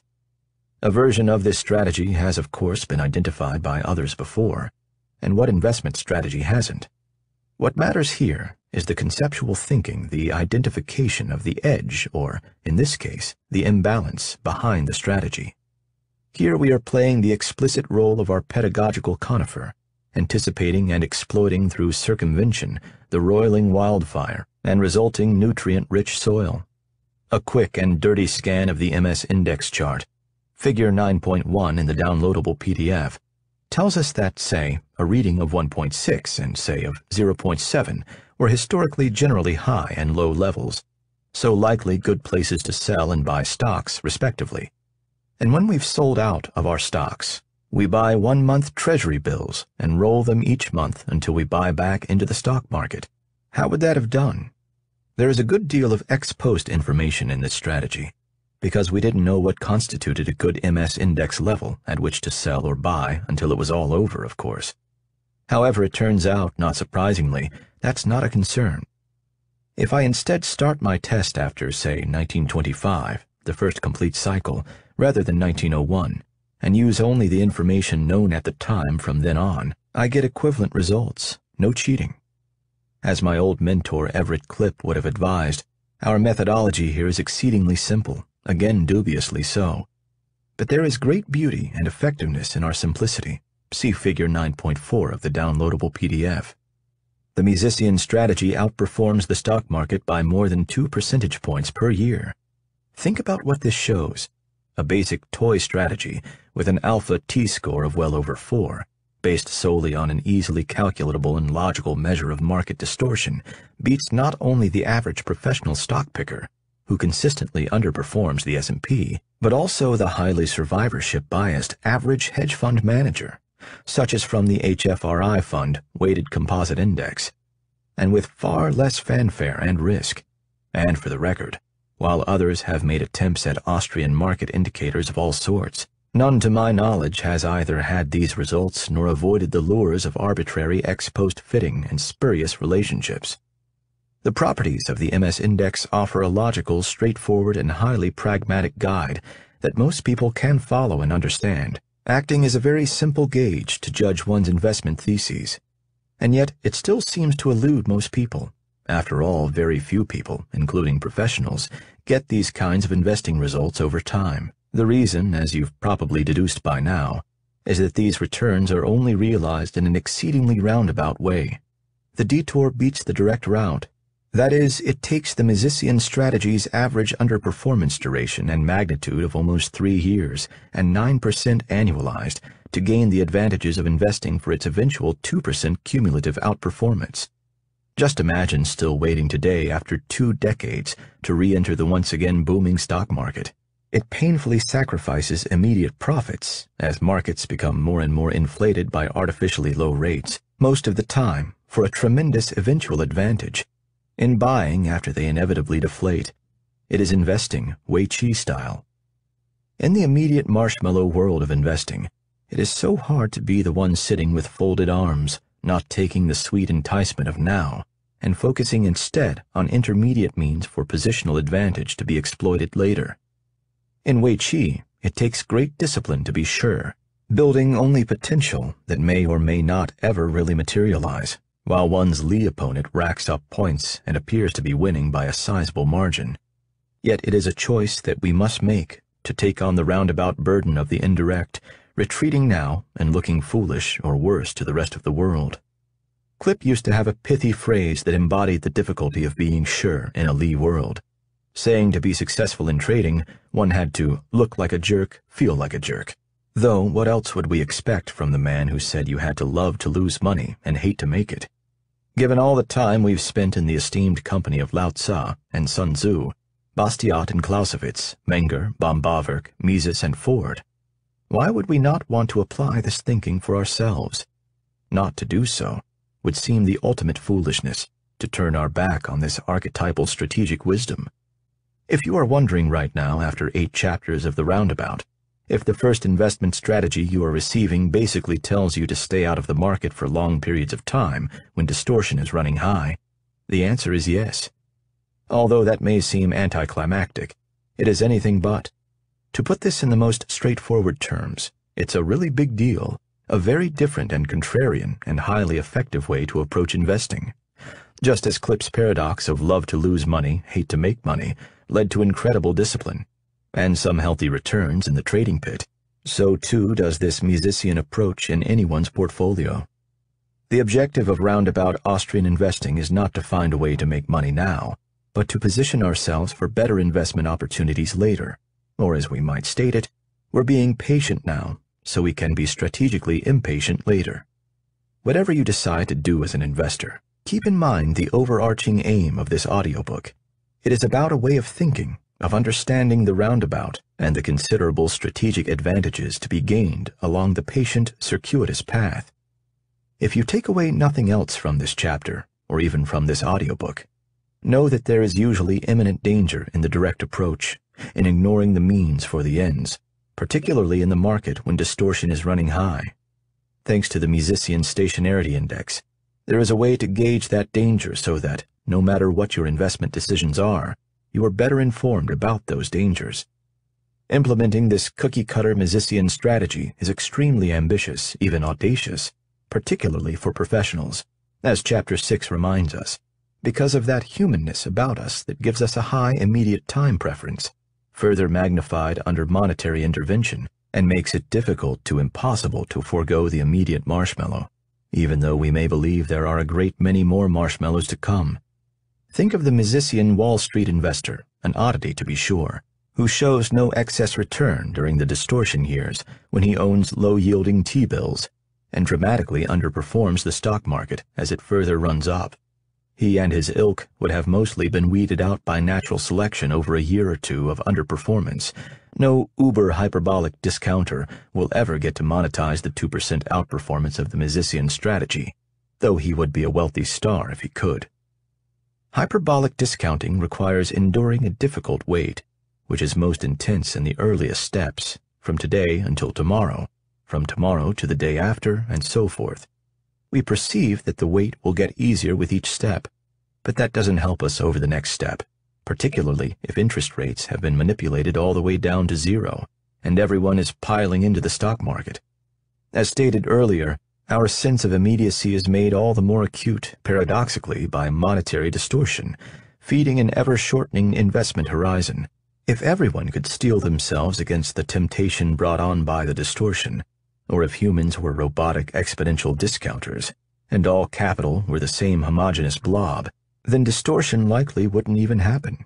To succeed, we need the fortitude of Mises, who turned down a lucrative job with the prestigious Kreditanstalt Bank, saying he wouldn't be part of the great crash to come. We too need to distance ourselves from the distortion, so that we do not become suckered in by it, which will lead to the opposite of what we intend, buying when the MS index is high and selling as it falls, which, rather than the roundabout path to capital accumulation, is the direct path to capital destruction. There is yet another challenge in executing this Misesian strategy. It requires contrarian thinking, a not to be underestimated psychological feat, to zig when the rest of the world is zagging, to step aside when the rest of the world is scrambling to buy, and to buy when the rest of the world is bailing out of positions. When the MS index goes so low it falls well below 1, then one can act like a corporate raider, particularly common around the last generational low in the MS index in the early 1980s, scooping up good assets that can then be liquidated at a profit, because in the aftermath of a malinvestment purge, title to capital is available for less than the replacement cost. Think of a low MS index for a cash-rich investor as an analogous to the no longer dormant conifer seeds after their serotinous cones have opened, ready to spread throughout the fire-cleared, competitor-free land, enriched by nutrients of their vanquished predecessors. The Eagle and the Swan. The sudden realization of mass-correlated entrepreneurial error is Austrian speak for stock market crash, as most, if not all, companies suddenly are revealed to have been priced wrong, and many are engaged in, and now looking to quickly exit, projects that one minute were considered profitable and the next not. This is, of course, the retreating route, to be followed by the counter route. How can this happen outside of the distortion described in Nibelungenland? Everyone continues to scratch their heads over this. Many are quick to become financial ornithologists, crying black swan as per Nassim Taleb's wonderful book by the same name. A black swan, or tail event, is an epical event, big and extremely rare, or better still, has never yet even happened at all. The word tail refers to the outermost and relatively thin tail-like appendage of a frequency distribution, or probability density function. The 1st and 2nd century CE Roman poet Juvenal is credited with coining the term black swan in reference to a decent wife, a rare bird as strange to the earth as a black swan. Any spousal ire over that comment should be directed at Juvenal, not at this author. Black swan as the code words for an unexpected event, the discovery that not all swans were white as once believed, was promulgated in the early 20th century by Viennese-born philosopher Karl Popper, who taught at the London School of Economics. Popper and rival Ludwig Wittgenstein, who famously argued over sundry philosophical problems, were major forces in the intellectual prowess of early 20th century Vienna. When they occur, stock market crashes seem so irrational to most, so haphazard and unforeseeable, so black swan. But are they irrational? Are they even unforeseeable? Or do they simply stem from the distorting effects of credit expansions, as the Austrians suggest? We have already seen, in Figure 9.3 of the downloadable PDF, that severe stock market losses, what I've called drawdowns, follow periods of great distortion. While accumulated losses are likely the only crashes that matter, after all, it is the extent to which stock market losses accumulate that they are economically important. Let's nonetheless take this a step further and look at temporally concentrated stock market losses, those that occur over a month, for instance, selling routes. I'll actually use 2-month returns in order to best capture non-calendar monthly swings. These should be the true mark of a distorted world, since the end to the distortion is a sudden revelation as interest rates rise or credit evaporates, not a slow, orderly correction. If it were the latter, it would presumably be correctable through ordinary entrepreneurial adjustments. Over the past century plus, there have been sizable monthly losses of 20% or more in the aggregate U.S. stock market, and they have occurred with exceedingly low frequency. By definition, therefore, it would seem we should be able to call such crashes in the stock market tail events. But on closer inspection, a different story emerges in Figure 9.5 of the downloadable PDF. Upon bucketing 2-month returns by their starting MS index quartiles, over a 3-year window of overlapping 2-month returns following bucketing, and calculating the 2nd and 5th percentiles in each bucket, we see again that crashes follow distortion. This is just as was done in Figure 9.3 of the downloadable PDF, with 20th and 50th percentiles of all the cumulative drawdowns. Only here I'm looking at 2nd and 5th percentiles of all the 2-month returns, meaning in the case of the 2nd percentile, the realized 2-month return at which 2% of all the 2-month return data in the bucket are lower.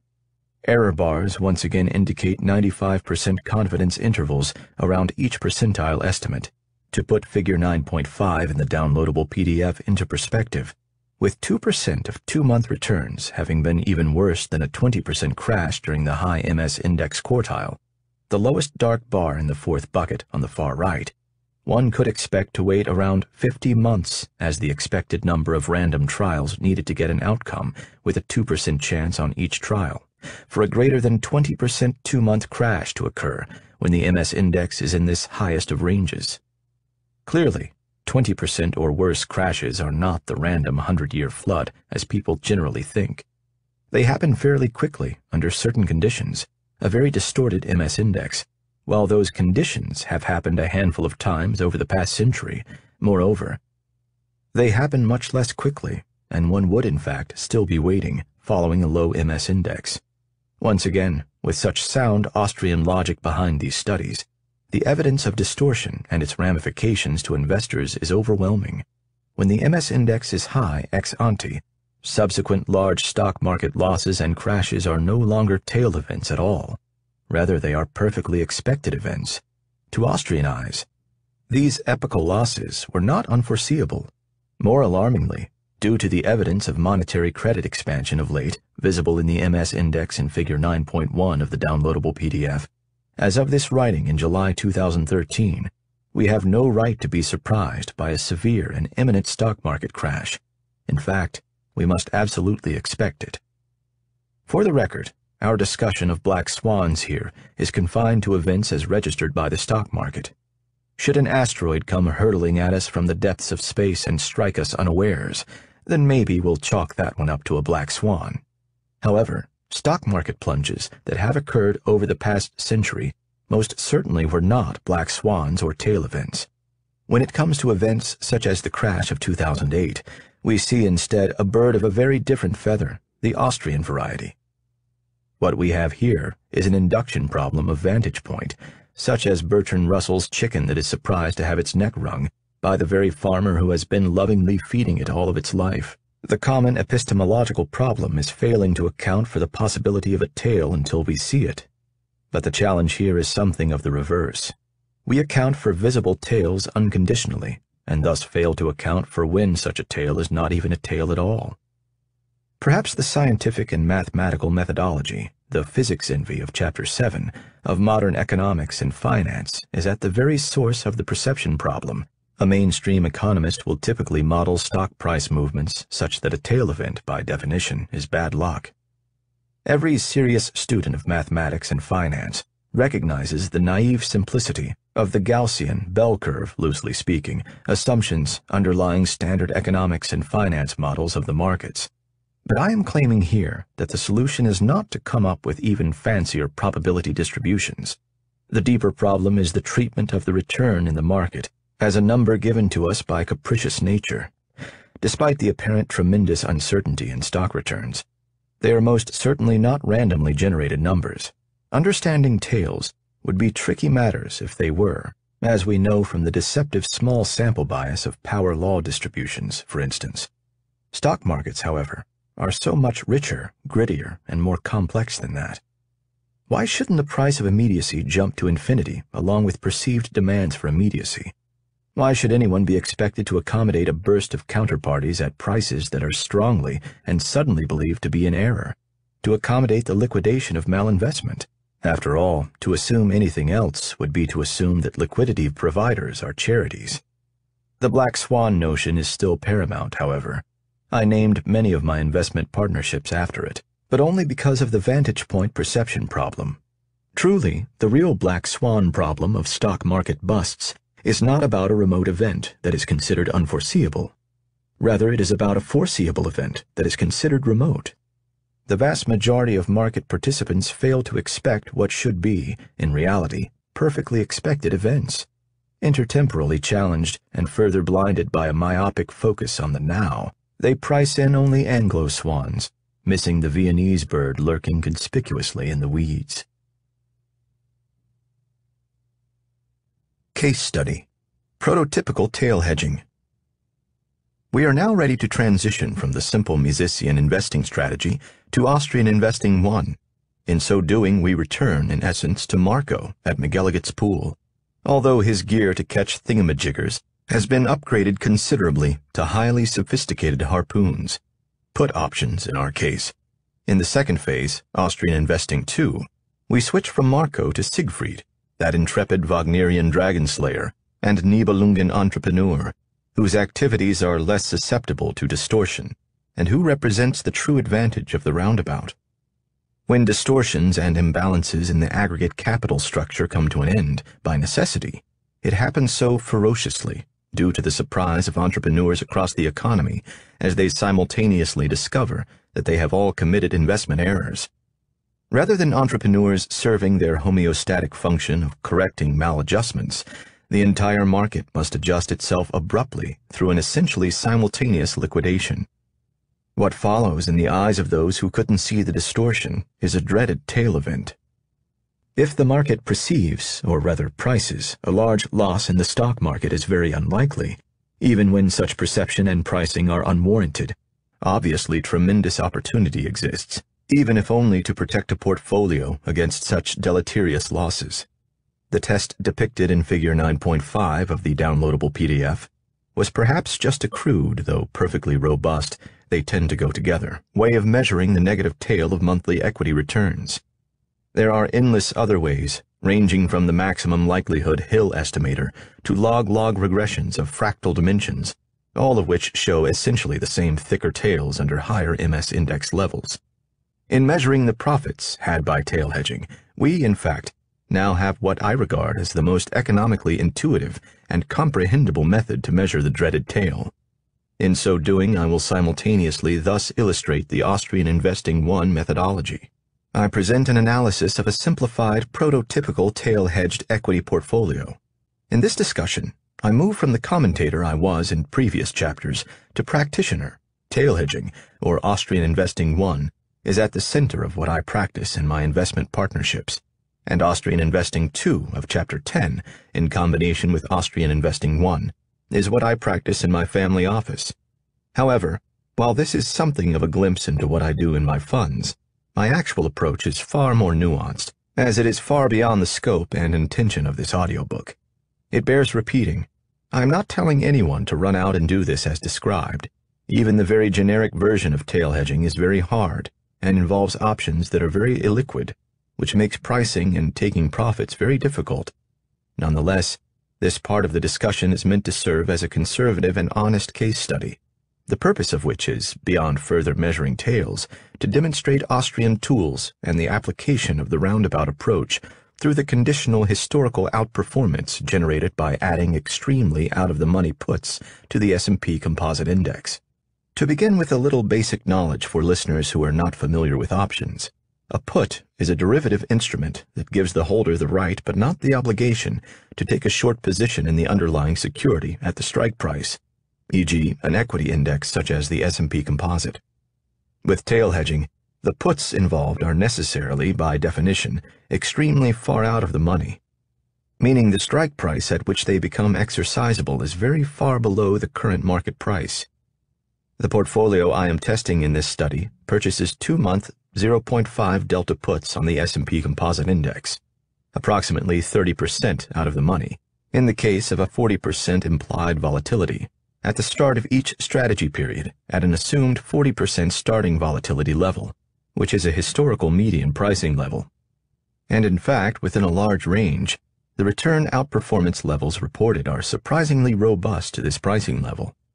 After every month, the 2-month put options position is rolled.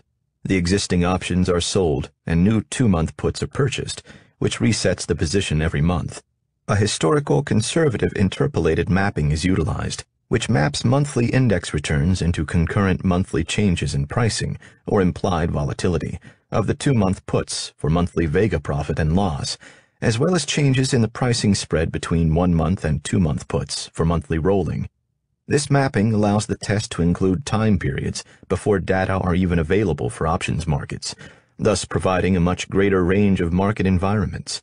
Each month, the portfolio spends 0.5% on puts, and the remaining 99.5% stays invested in the S&P index.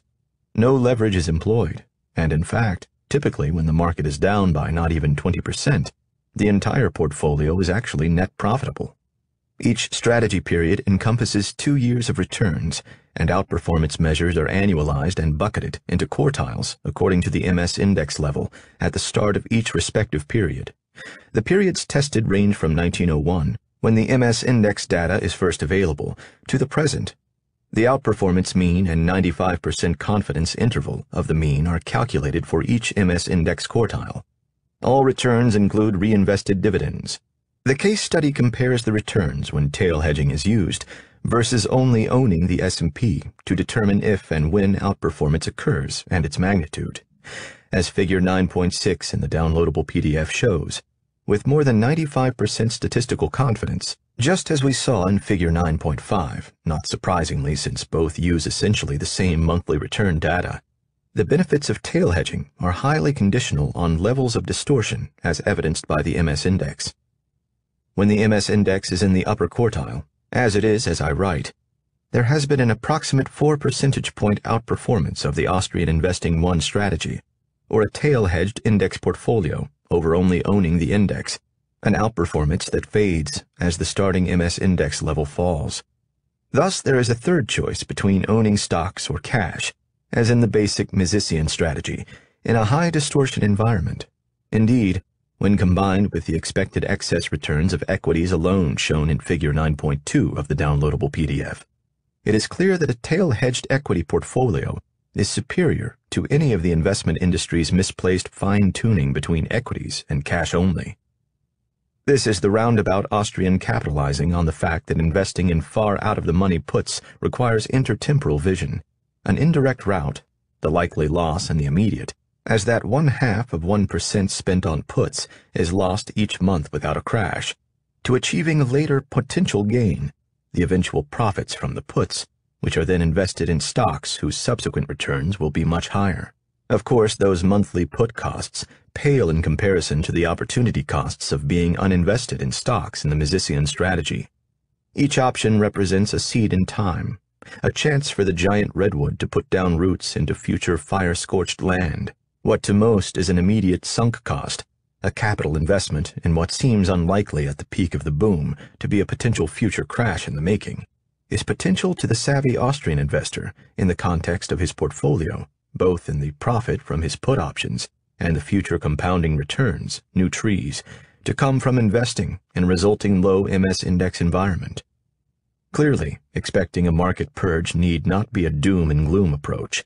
It is rather a tremendously opportunistic, optimistic approach for one with capital, means, in such an environment, specifically when malinvestment is being liquidated and the MS index becomes exceedingly low. Capital is not destroyed, rather, title just changes hands at more advantageous prices to the buyer. The obvious takeaway is the benefit to investors who have access to effective tail hedging. However, seeing only that conclusion misses the far larger and more important point to understand: the source of this edge.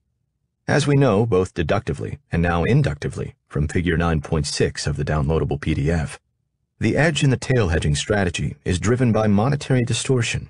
I would argue that systemic tail hedging wouldn't be nearly as important, and probably not necessary at all, if it weren't for the distortion. The fact is, the many people who make predictions about the goodness of tail hedging as an asset class, something inconceivable as recently as when I launched Universa in 2007, without any thought to the environment of monetary distortion or the intertemporal effects on their investment decisions through time, are missing most of the story. When the MS index is high, tail hedging further becomes expected event hedging and provides the investing means for when the MS index is low. The ZEAL and the ZVEC, Central Bank Hedging. I have shown that the epistemological problems of black swans and tails can be quite advantageous, both in the Misesian strategy and most notably in Austrian Investing 1. An extreme loss in the stock market is certainly priced into much of the equity derivatives markets as an extreme tail, i.e., extremely unlikely, despite such overwhelming evidence to the contrary. I cannot fully explain why this is, just as I cannot explain why the Austrian school remains, in Mises's words, the somewhat reluctantly tolerated outsider. But, given that the two are inherently one and the same, we should not be surprised. From the face of it, It is impossible to come to predicting or even understanding the properties of the most severe and rare events by extrapolating what we have already seen. There is a fundamental perception problem at the heart of this problem, a distributional illusion that can be shattered in an instant. Some may find this paradoxical coming from me, known as I am for tail hedging and so-called black swan investing. From my view, empirically and from a priori Austrian interpretation, black swan events have been largely insignificant in at least the last century of capital investment in the United States, including the most recent crisis. Investors have, indeed, encountered surprising and pernicious events, but the fact is, those who were surprised have been those in the extreme majority, with either a blind or brazen disregard for the crucial concepts of Austrian capital theory and monetary credit expansions, and the corollary understanding of capital goods and the time structure of production. Of course, this does not mean that catastrophic free market capitalism destroying events, either man-made or not, couldn't have happened, and the man-made variety has historically been entirely related to the interventionism discussed in this audiobook. We are dealing with the realm of entrepreneurial action within a competitive economic system and the monetary distortions that affect it. But note that during the 100-plus years of this study, there was much devastating, unprecedented world conflict, including 2 world wars, which were still subsumed by Austrian praxeological principles when looking at equity market returns. It seems that tail hedging, as I have been explicitly practicing for about 15 years now, should be called central bank hedging, or better yet, as I have coined the term, Austrian Investing 1. This activity over my career likely would have been much less interesting and fruitful without the insights of Mises and the cooperative actions of Federal Reserve Chairman Greenspan and Bernanke, to which I note with my hearty thanks, Danke schön, meine Herren. Wir sind jetzt alle Österreicher. Austrian Investing 1 is thus the autocatalytic process of indirect tools begetting greater tools, of profitable positions, which then beget even more profitable positions, a roundabout investment process. Puts are just as much about reinvesting cash at a market low as they are about making money on the path down to that low. Austrian Investing 1 and 2, which are encompassed here and in Chapter 10 respectively, both of which attain the ability to deploy capital where and when it is most productive, and then actually do it, are the destination toward which this audiobook has been aiming all along. Although the thought process is the important takeaway here, there are demands and perhaps even a requirement for investment books to provide action items. In the Misesian strategy discussed earlier, we switched between 2 choices, profiting from both a full equity position when the MS index was low and avoiding drawdowns with a full cash position when the MS index was high. This 100% Treasury bill position provided a roundabout position of advantage in a future period to be deployed as potential investments in titles to capital, i.e. equities, when the price of that capital is much lower, and thus its subsequent productivity and returns are much higher. The use of puts in Austrian Investing 1 is but a logical and even more effective progression from our simple cash position, a somewhat more refined sure strategy.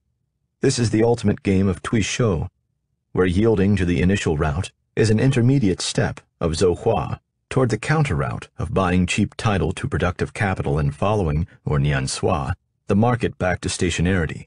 As effective as the option trade is, it is but the prelude, an intermediate waypoint toward an even greater edge, an attack and counterattack. In the option trade is the temporal coordination of capital with its most advantageous and opportune use. The put options that comprise our tail hedge serve not only to provide even more liquid capital in a route for reinvestment, but also allow a large and even full investment in stocks during the distortion. Think of it as a fast-growing angiosperm with the serotinous cones of a conifer. It seems the stock versus cash decision of the basic Misesian strategy and of virtually all asset allocation decisions and a good bit of academic research is entirely misplaced with the availability of other such Austrian tools.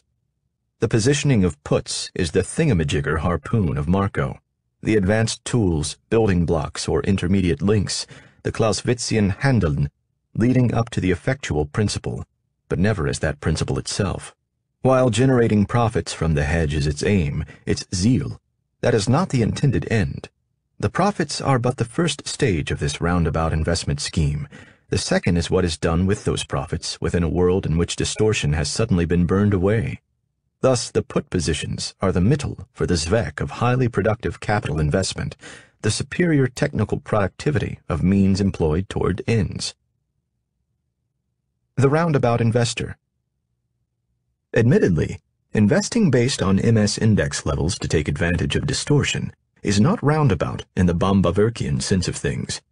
Eugen von Bombaverk did not discuss distortion, but it is roundabout in the Austrian sense because of its alignment with Umweg and its Taoist counterpart, Heir, in that our investment goal is to maximize our investment edge at some particularly advantageous intertemporal points in the future. Thus, we are using time, or more specifically, roundaboutness, to attain higher capital productivity. Although our case study shows the importance of tail hedging, as we look at it on its own merit, we remind ourselves that we cannot confuse it with the Zweck, the end goal in itself. For me, the hedge is a Ziel, an intermediate objective, a waypoint of advantage along a roundabout path known as Austrian investing. With this perspective, we can also see a link between Austrian investing 1 and the basic strategy presented earlier in this chapter of avoiding the market when the MS index is high and exploiting the market when it is low. The commonality of the two strategies, one to pinpoint when to avoid the market and the other to exploit the distortion, is the importance of preserving and generating capital to be deployed opportunistically later, when the moment is right. Thus, tail hedging is, indeed, Heir, becoming the means and setup for strategic positional advantage, a fully loaded crossbow with extra arrows in the quiver, to be fired later when the vulnerable target appears.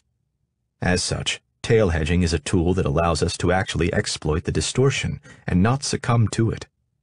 Now, in the next chapter, we hear what real investment and capitalistic production is all about, as we gain a full appreciation of what is so special about this process. And so from Austrian Investing 1, insulating ourselves from the trap of distortion and even profiting from it, we move on to Austrian Investing 2, which is grounded in the wisdom of Bombaverk's roundabout and straightforward lesson, thanks to the Austrians, of how to invest in such a manner. We take a page out of the Austrian classics as we accumulate the means of production and heed the entrepreneurial charge. Thus, as investors, we become fully Austrian in thought and action. Chapter 10. Austrian Investing 2, Siegfried, Exploiting the Bombaverkian Roundabout. The roundabout route, leading first to an intermediate point, a Ziel, from which to launch the next campaign in pursuit of the destination, the Zweck, is the roadmap for Austrian investing. On the first leg of this journey, as I laid out in Chapter 9 with Austrian Investing 1, we focused on the distortion in the financial markets, indicated by the telltale sign of an MS index significantly higher than 1. Recall that this signal tells us that the physical structure of production of the real economy has been, through monetary sleight of hand, coerced away from stationarity, and is poised to snap back again as the forces of negative feedback become even stronger. Once we have identified such a scenario, we can exploit our knowledge, elusive to most, and known only through study of Austrian theory, through two basic responses. We either can keep our capital on the sidelines in reserve, what I have called the basic Misesian strategy, or we can enter positions that opportunistically generate capital when its deployment is most effective, the more sophisticated complement of tail hedging, and what I call Austrian Investing 1, Heir strategies all. Now, in this chapter, we are ready for the second part, where we seek out opportunities that are aligned with the true Bombaverkian roundabout of the Austrian Unternehmer. Rather than gauging the stationarity, or lack thereof, of the market as a whole, in Austrian Investing 2, I zoom in on the individual firms and their exceedingly heterogeneous capital, moving from the macro to the micro, which is only fitting for an investment philosophy bearing the name Austrian. In so doing, we deploy all the tools we have amassed thus far to scout out and capture those rare roundabout investments that will make us truly Austrian investors. As always, we are guided by the Austrians' principles of parsimony and fidelity to reality. That is, they say only what they can say in simple tautological language, as opposed to the convoluted mathematical models of the mainstream, with the fewest inputs, if you will, which leaves them extremely constrained. By restricting themselves to qualitative but necessarily true statements, the Austrians often come under fire, even today, as being quaint or medieval. Yet they avoid the false precision that plagues the smartest guys in the room, who built impressive and clever computer models of the financial markets that seemed to predict just fine until they didn't. Needless to say, this hyper-precise modeling approach, which characterized long-term capital management and other strategies cooked up by the mathematical experts, is diametrically opposed to our uniquely Austrian methodology. Just as I stated in Chapter 9, only the thinking behind Austrian investing can validate it. An investment strategy that seemed to work on the historical data can famously disappear, assuming it was not a spurious mirage in the first place, as soon as analysts become aware of it. This is one of the central findings in the efficient markets literature. But in this audiobook, I have used deductive Austrian reasoning to explain systematic forces of disequilibrium, and our logic also explains why other presumably non-Austrian investors, having a distinct humanness about them, will leave the proverbial money on the table. Our look at the data indicates not the truth of the underlying theory, but rather it shows us the magnitude of the potential gains. The historical data show us the importance of our theoretical deductions. Roundabout investing, a very apt synonym for Austrian investing, is all about the temporal structure of productive capital. As we recall from the slow-growing at first conifers and Henry Ford's capital structure extending from raw materials to automobiles, production by its very nature takes time. Roundabout production, therefore, cannot focus myopically on the immediate profit. Rather, it invests teleologically, building the indirect means, the positional advantage, toward the ends of profits that will not materialize in the near term. In fact, as we will see, it is all the better for us that such evidence is hidden from the rest of the investing public who focus on the seen and impatiently gobble today's marshmallows. Their impatience makes them blind to future potential, tomorrow's profits that are yet unseen but can, if we know where and how to look, be foreseen. Indeed, Austrian investing 2, like Austrian investing 1, is all about the straightforward plan of attack comprised in this audiobook, being patient now in order to be strategically impatient later. Siegfried, the Dragon Slayer. The telltale sign of what we are seeking is highly productive capital. From a Bombaverkian perspective, we know that the most productive capital is also the most roundabout capital. In a physical sense, the result is obvious. Bombaverk taught us that we can always find technological ways of producing more output with our inputs, if only we are willing to wait longer. Yet I want to go further and claim what is not so obvious, perhaps even to Austrian listeners.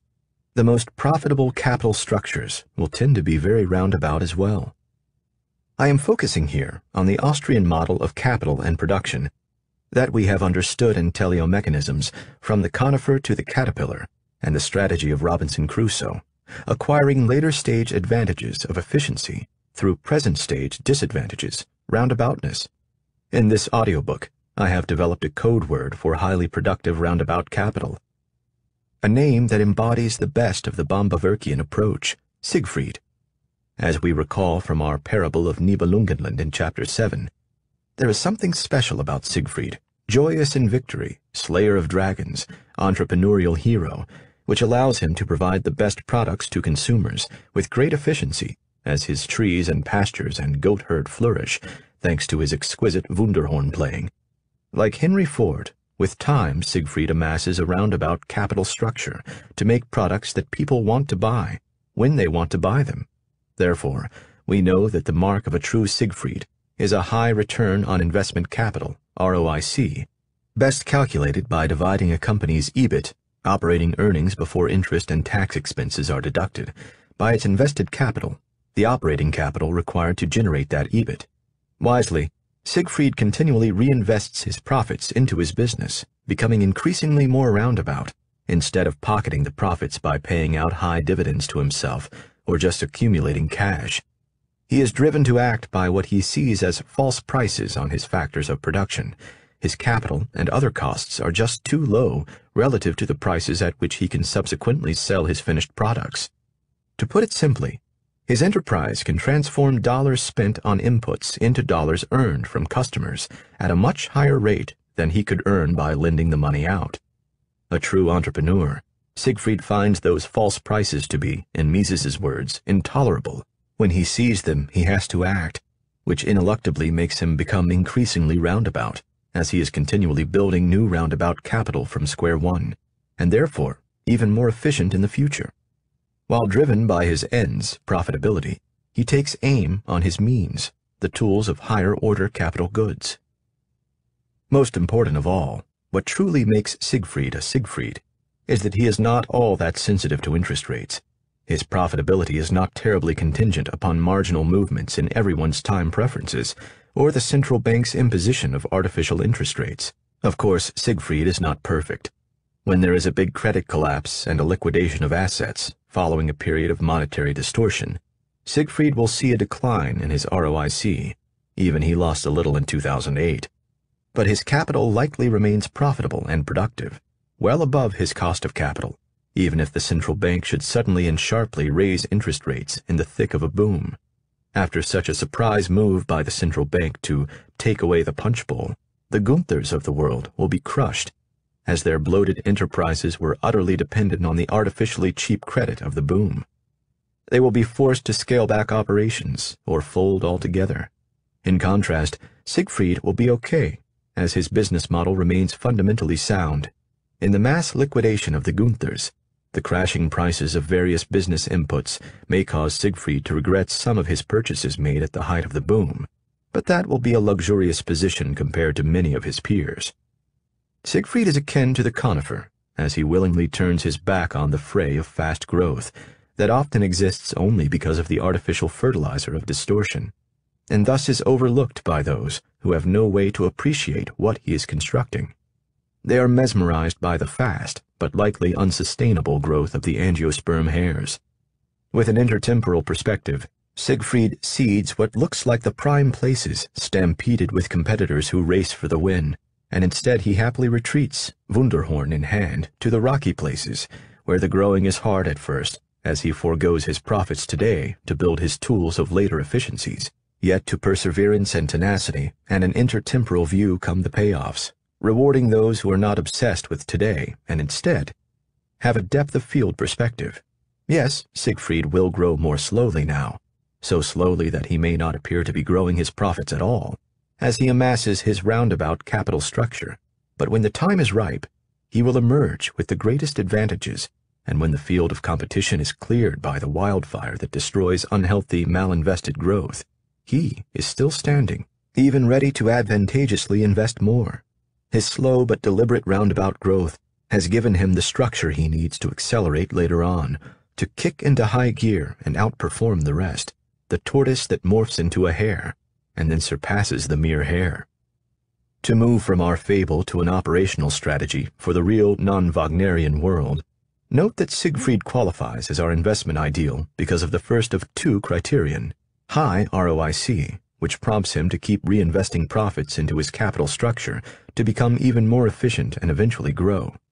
This pattern explains why we should expect a strong correlation between above-average returns and a roundabout capital structure, even though such a connection is not usually made even among Austrian writers, and this expectation is confirmed by data. High ROIC firms show consistently and significantly greater increases in their invested capital compared to non-high ROIC firms. Academic Austrians tend to view above-average returns, what they would call pure profit as opposed to mere interest earnings, as due to superior entrepreneurial vision, while capital roundaboutness is handled in a separate equilibrium analysis of interest rates. Yet I claim that in the actual market, we should expect these two Austrian concepts to overlap substantially. Consider, the entrepreneur who foresees a profit opportunity in the distant future and who patiently reinvests earnings into his business year after year in anticipation has a much greater opportunity for, eventually, posting an enormous ROIC than entrepreneurs who are engaged in short-term projects. The fewer the rings spanned on Bombawerk's Jahresringe, the more commoditized the business. Thus, while there may be no direct cause and effect relationship between capital roundaboutness and above-average returns, once we think through the actual forces governing them, we come to expect an observed ex-post correlation between the two. As Austrian investors, by which I mean capitalistic investors seeking to accumulate productive capital, as opposed to the more common mere gambler investors seeking to exploit changes in prices on title to capital, we have two basic choices of roundabout paths. One path is to go the Siegfried route ourselves, as that other ideal Austrian entrepreneur Henry Ford did when he doggedly amassed factors of production, to build his own self-contained, ever deeper and more productive capital structure. We too could mimic Siegfried and bring together our own factors of production in such a way that allows us to be similarly roundabout in our production as we discover and exploit what to us are false prices. The high ROIC of our Siegfried means that relative to his competitors, he is very good at taking investment dollars and transforming them into earnings. The ratio is much better than the going price of capital. This, of course, requires something special, a great insight, and an unwavering belief in what is perhaps merely a promising hunch, the Verstehen of Chapter 7. One might think of this as the burden of the angel investor. While important and sometimes even lucrative, this is beyond the scope of this audiobook. Yet as Austrian investors, there is another option open to us, to identify a metaphorical Siegfried and own a piece of him. That is, we can use our funds to buy title to some of his existing operation. We can thus exploit what are false prices only to Siegfried, by acquiring and then stepping into his shoes. Yet this route has an additional variable, which makes us take pause. Unfortunately, we should presume that it will cost us dearly to get in. The baseline assumption of efficient capital markets would be that other investors are just as keen as we are, and that the price of stock in a Siegfried would already reflect the tremendous economic advantage indicated by his high ROIC, which is, of course, public knowledge. Yet for whatever reasons, and I will give my own thoughts and evidence shortly, this is not always the case. In other words, in the real financial markets, we often encounter high ROIC Siegfried firms, where these superior efficiencies at turning invested and reinvested capital into future earnings are apparently not priced in. Back in Chapter 5, in our discussion of forestry development, I explained a concept that we can now fully deploy. In addition to casting our net for firms with a high ROIC, we are also looking for firms with a low Faustman ratio, meaning a low market capitalization of common equity over net worth or invested capital plus cash minus debt and preferred equity ratio. In Chapter 5, I explained that this Faustman ratio is driven by the degree to which the ROIC exceeds the cost of that capital. So clearly one might expect high Faustman ratios, where the whole is greater than the sum of its parts, or the sum of the factors of production, to accompany high ROICs. When we make this more realistic and allow for the reinvestment of profits into more land, and thus eventual growth in those profits, this robust relationship remains. Stating it in Nibelungen terms, we want to acquire ever more roundabout Siegfrieds, while they are priced like break-even Johanns, or even struggling Gunthers. The ultimate end for the Austrian investor is the same as for any other investor, profit. Yet the means are entirely different. Here, they are the central focus. The Austrian investor doesn't lunge in Lee fashion immediately for the goal. He doesn't set out directly to find firms with immediately rising profitability, or firms to hold while others also pile in immediately, or firms with immediate dividend yields, or even underpriced firms per se. Rather, his first task is to find highly roundabout, productive firms, ones with high ROIC, that possess the circuitous means of economic profit. Then to these Siegfrieds he applies a second filter, or screen, and looks for firms with a low Faustman ratio. This two-pronged approach would strike most investors as quixotic, simplistic, and even contradictory. By this point in the audiobook, though, the listener should understand that such a commonplace attitude is precisely what will deliver remarkable rewards to the roundabout Austrian investor. This strategy is neither easy nor automatic. We certainly won't find these companies on a Siegfried stock watch list, and they likely won't be making headlines. Some tricky analyses of financial statements are necessary, and we will have to resist once again that very humanness about us. Strangely, Siegfrieds are often the quiet, hidden, and even scorned treasures in the world of investment, because they often appear to be doing nothing much of anything at all, not progressing, even regressing, except for one very important thing. We can be confident that the incentives are there for them to diligently and roundaboutly reinvest capital. Thus, our goal is to identify precisely those firms that, in light of Austrian economics, we expect to eventually progress or grow their EBIT and thus deliver, perhaps after a large lag, a substantial return on investment in ownership of the firms. To drive home the rationale behind this Austrian approach, it might help if I note that neither of these screens in isolation is enough to warrant our attention. For example, a firm with a high ROIC but a correspondingly high Faustman ratio will be expected to experience its roundabout earnings growth. That is true. It might make sense as investors to take our funds and buy the same factors of production at the same false prices in order to copycat such a firm. But its high Faustman ratio means we don't want to invest in that firm by buying shares of its stock. On the other hand, suppose we encounter a firm with a relatively low Faustman ratio that also has a low ROIC. Armed with Austrian insights, we pass on such a firm. Yes, the low Faustman ratio might lead us to believe that the financial markets are, for some reason, underpricing the productivity embedded in the physical capital assets of the firm. Yet the firm's low ROIC makes us pause. If management perceives that the operation cannot earn a higher return on reinvested earnings than the going rate of interest, we can hardly expect them to plow the profits back into the business, and even if they did, it would be economically destructive malinvestment. Without more information, we should worry that this firm will provide no entrepreneurial profit, will thus not progress, and worse yet, will even regress. Now that I've spelled out why either criterion in isolation is inadequate, we can more fully appreciate why the two operating in tandem is just what the Austrian doctor ordered. A firm with a high ROIC will naturally engage in high rates of reinvestment in the business. The managers almost cannot help themselves, as this is a simple matter of putting available funds to work in an outlet with a proven track record, and over which they have exquisite control. Armed with our knowledge of Bombaverkian capital theory, we have a general presumption that such a firm eventually will be reappraised by the market as more efficient than its peers, as the accumulated roundaboutness eventually manifests in greater economic profit. How then does the second criterion, a simultaneously low Faustman ratio, come into play? Here we draw on Bombaverkian's subjective value theory.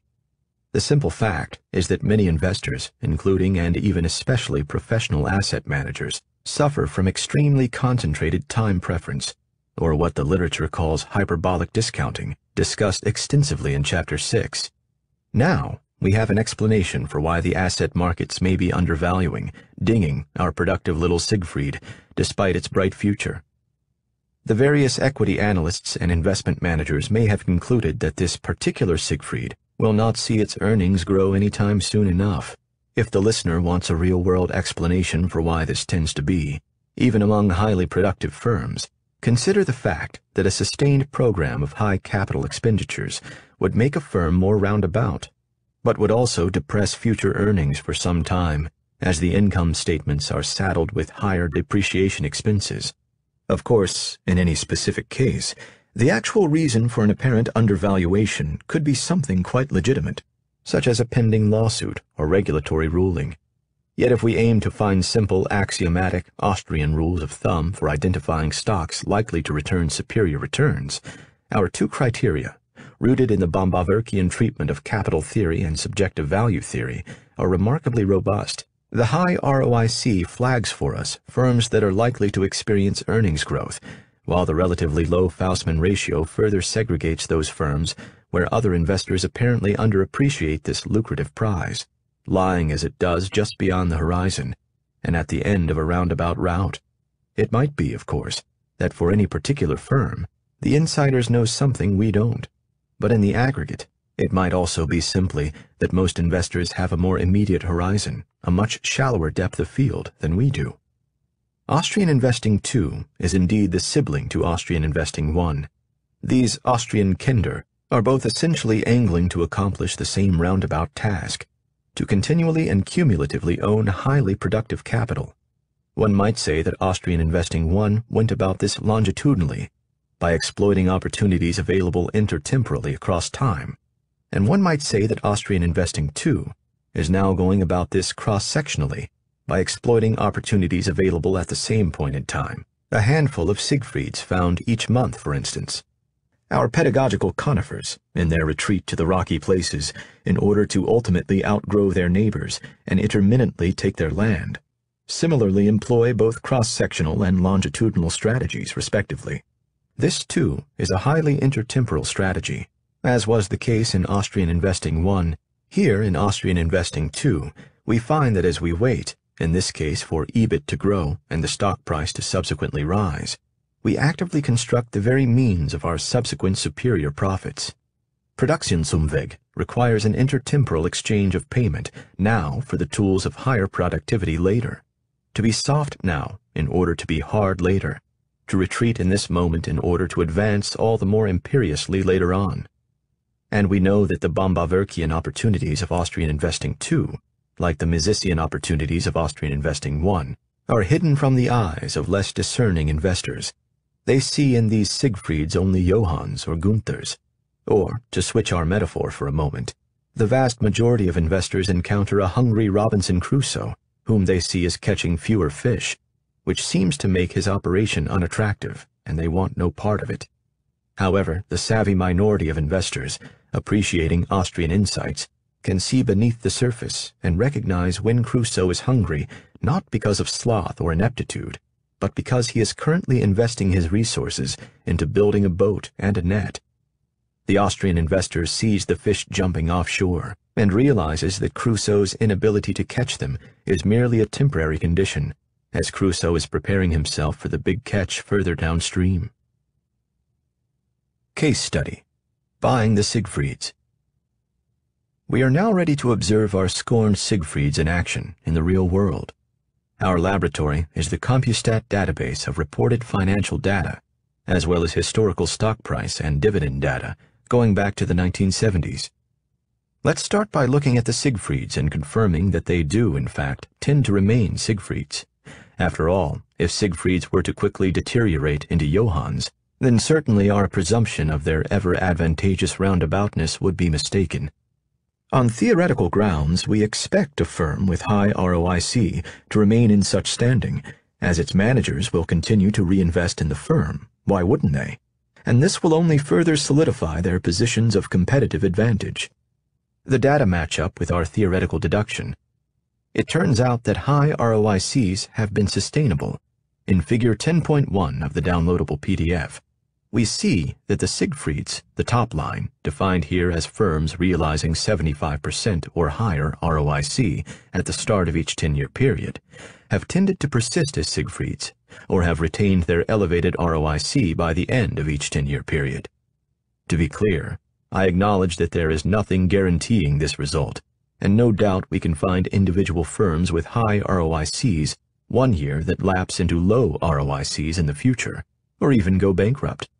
This is even assured by the preeminent regression fallacy, whereby an extreme value generated by random noise in a data series is consequently reversed when the noise abates, and assigning meaning to that reversal is a mistake. Mistaking the deliberately roundabout swerves described in this audiobook for randomness is a similar, though inverse, error. Yet in the real world, the type of far-sighted entrepreneurs who constantly reinvest earnings are the very people poised to seize profit opportunities that have eluded others, and they are ahead in the capital configuration race, so that in the aggregate, we expect a persistence in high ROIC. The statistical result is even more reasonable once we consider that certain intangible assets, such as the rewards of research and development, or brand name recognition, or the leadership skills of an owner, will very often show up in the measured return on tangible capital. We can see that being a Siegfried comes with tremendous advantage. In order to reap that advantage, and more specifically the advantages of Bombaverk's insights, my aim here is to turn these insights into portfolios, as it were. Now I will construct portfolios of Siegfrieds, choosing the best handful every month, using a highly robust screen, meaning wild numbers don't have an undue effect, as I equal weight each purchase. Each month I purchase the lowest Faustman ratio firms among those with recent ROICs above 100%, with further screening for size and liquidity, and I turn them over as they eventually fail to meet our criteria, checking each year. I ignore fishy financial values as well as sectors like banks. I start the test in 1978, solely due to requirements for sufficient available data. I use a spliced combination of Compustat's point-in-time database, available starting in 1987, and its non-point-in-time database, as is apparent, These results don't materially change if I restrict myself just to the more timely point-in-time data. Figure 10.2 in the downloadable PDF shows this simple portfolio's results, specifically the cumulative equity in the strategy, starting at $1 in 1978, through time compared to the S&P Composite Index. Needless to say, these are tremendous results, like Austrian Investing 1 beating most, if not in this case all peers, in the simplest of non-optimized screens, another basic toy strategy, built only on economic logic and focusing on just ROIC and the Faustman ratio. However, again, these data say nothing of the validity of the Bombaverk arguments on roundaboutness. The data show us only the displayed magnitude of importance. Now, let's investigate what's going on under the hood here. Put simply, why are there highly productive firms, ROIC over 100% is an outrageously big number, so scorned that they have such low Faustman ratios to meet our thresholds? It turns out, as Figure 10.3 in the downloadable PDF shows, and as we anticipated, among the Siegfrieds, operationally defined in Figure 10.3 as companies with ROICs above 50%, in order to provide enough data for comparative significance, those with the lowest first quartile Faustman ratios, the dark line at the bottom, have seen their subsequent EBITs take a temporary turn for the worse, and the shaded 95% confidence region around the mean EBIT changes for the lowest Faustman ratio bucket indicates the rigor in this statement. In fact, the statistically significant differences between each progressive Faustman bucket would suggest that the market is actually pricing these differences in, as the EBIT paths diverge at 1 year, and as guidance and analyst forecasts seem to predict this far out in the future fairly well. This should not be surprising at all. What should be surprising, at first, is how fooled the market tends to be over the subsequent 1 to 2 year bend in the road. When you consider that these divergences are essentially, even entirely, with high statistical significance, accounted for by spurts of fixed and intangible capital spending, this is all the more surprising. These first quartile Siegfrieds are merely becoming more roundabout, sacrificing today for growth tomorrow, and paying the price today. As we know, roundabout production, bearing the costs of capital investment, typically results in an immediate hit on profits, particularly from non-capitalized investment, such as research and development. Our constant refrain sounds again. We live in the scene, what is available to us, and we extrapolate the scene such that we are deceived as it curves. Minor leaguers hit linearly extrapolated fastballs. Major leaguers hit curveballs. The roundabout is hard, and we are not biologically cut out for it. Thus, the stock market tends to be about immediate bets or expectations on distant outcomes, yet all that matters to the bettors tends to be the immediate outcomes. That is, among high ROIC firms, stock valuations and the resulting Faustman ratios seem to anticipate future profits in the short run so accurately that they miss the curves and the change-ups. It is a doctrine of investing that stocks follow their earnings, that, in the words of Peter Lynch, it's the earnings that waggle the wiggles in the stock market. So what's the sense of wasting time on sluggards? And naturally, the near-term earnings are all we see. As it turns out, stock market investors are less savvy than the hoary forestry investors of ages past, who overcame the dreaded axiom of the axe and saw the faster and more profitable tree growth just around the corner. The market focuses on immediate profits and growth thereof, immediate progress, all the while treating the productivity of the means of those profits as homogeneous. This is the penalty assessed by the myopic market as the price of Produktionsumweg. The premium goes to the marshmallow produced today, while punishment is meted out on Siegfrieds that devote their profits to becoming more efficient in marshmallow production tomorrow. No wonder Henry Ford tried to avert equity partners and considered typical Wall Street investment to be a sideshow. Contrary to my central tenet from Hazlitt's Economics in One Lesson from Chapter 1, the markets truly look at just the immediate rather than at the longer effects of capital and production processes. These are the two games always at play, with so little competition in the latter. Figure 10.3 in the downloadable PDF is reminiscent of Figure 2.1, depicting growth rates of conifers and angiosperms in Chapter 2. It is the quintessential Bombaverkian roundabout. Turn Figure 10.3 90 degrees counterclockwise, and we see my favorite image of literally going right in order to go left. That is, the first quartile Faustman ratio firms see lower EBIT for about the first 2 years, in contrast to the immediate growth of firms with higher Faustman ratios. And when one considers what's driving this detour to the right, it becomes clear that this is indeed going right in order to then better go left. Of course, all the other quartile firms have already engaged in the roundabout, and are thus already headed left, and of course the market fully appreciates them by then. In the tyranny of first consequences, and the market's systematic scorn for this circuitous path through the indirect means of economic growth, lies the very edge of Austrian investing too. The best investment approach may even be to search out such high ROIC companies where forward profits are expected to take this detour, a very difficult thing to do. The good news is we don't have to, as the market seems to be already systematically doing it for us. The next question to ask is, just how insulated are our Siegfrieds from the booms and busts of distortion demonstrated in the previous chapter?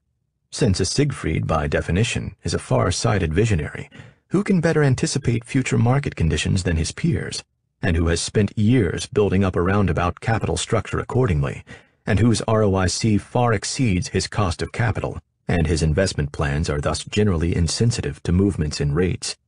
We should expect that he is more protected than the Johanns, and certainly the Gunthers, from engaging in malinvestment. Let's see what actually happened in the data. Siegfrieds aren't perfect. They are still exposed to the cluster of errors of distortion, just not as much as everyone else in the market.